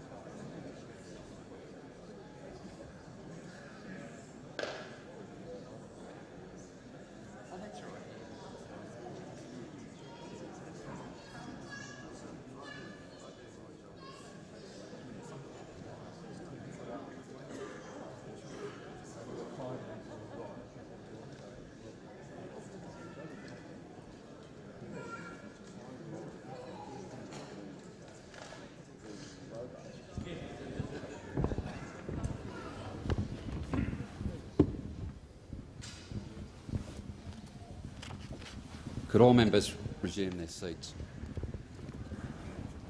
Order. Today's events have been of considerable concern to me. I repeat my earlier statement that I understand that some members have concerns about the arrangements for Friday sittings. I wish to express my full confidence of the work of all occupants of the chair today in what have been difficult circumstances. If our House is to expect the community to have confidence in it, all members should conduct themselves with decorum and dignity, regardless of their views about particular matters, including the conduct of business on future Fridays. The question is that grievances be noted on the basis that time has expired. All those of that opinion say aye. Contrary, no. I think the ayes have it. Earlier today, the member for Herbert drew the attention of the Speaker to the state of the House. In accordance with Standing Order 55C, I will count the House if the member so desires. I indicate the member for Herbert to indicate whether he requires a count of the House to be taken. The member for Herbert. Mr Speaker, my request was before lunch, and I require this parliament to operate properly. I require a count of the House. Yes, a count. That's right. Quorum present. Order. The House will now adjourn until 2 p.m. on Tuesday, the 11th of March.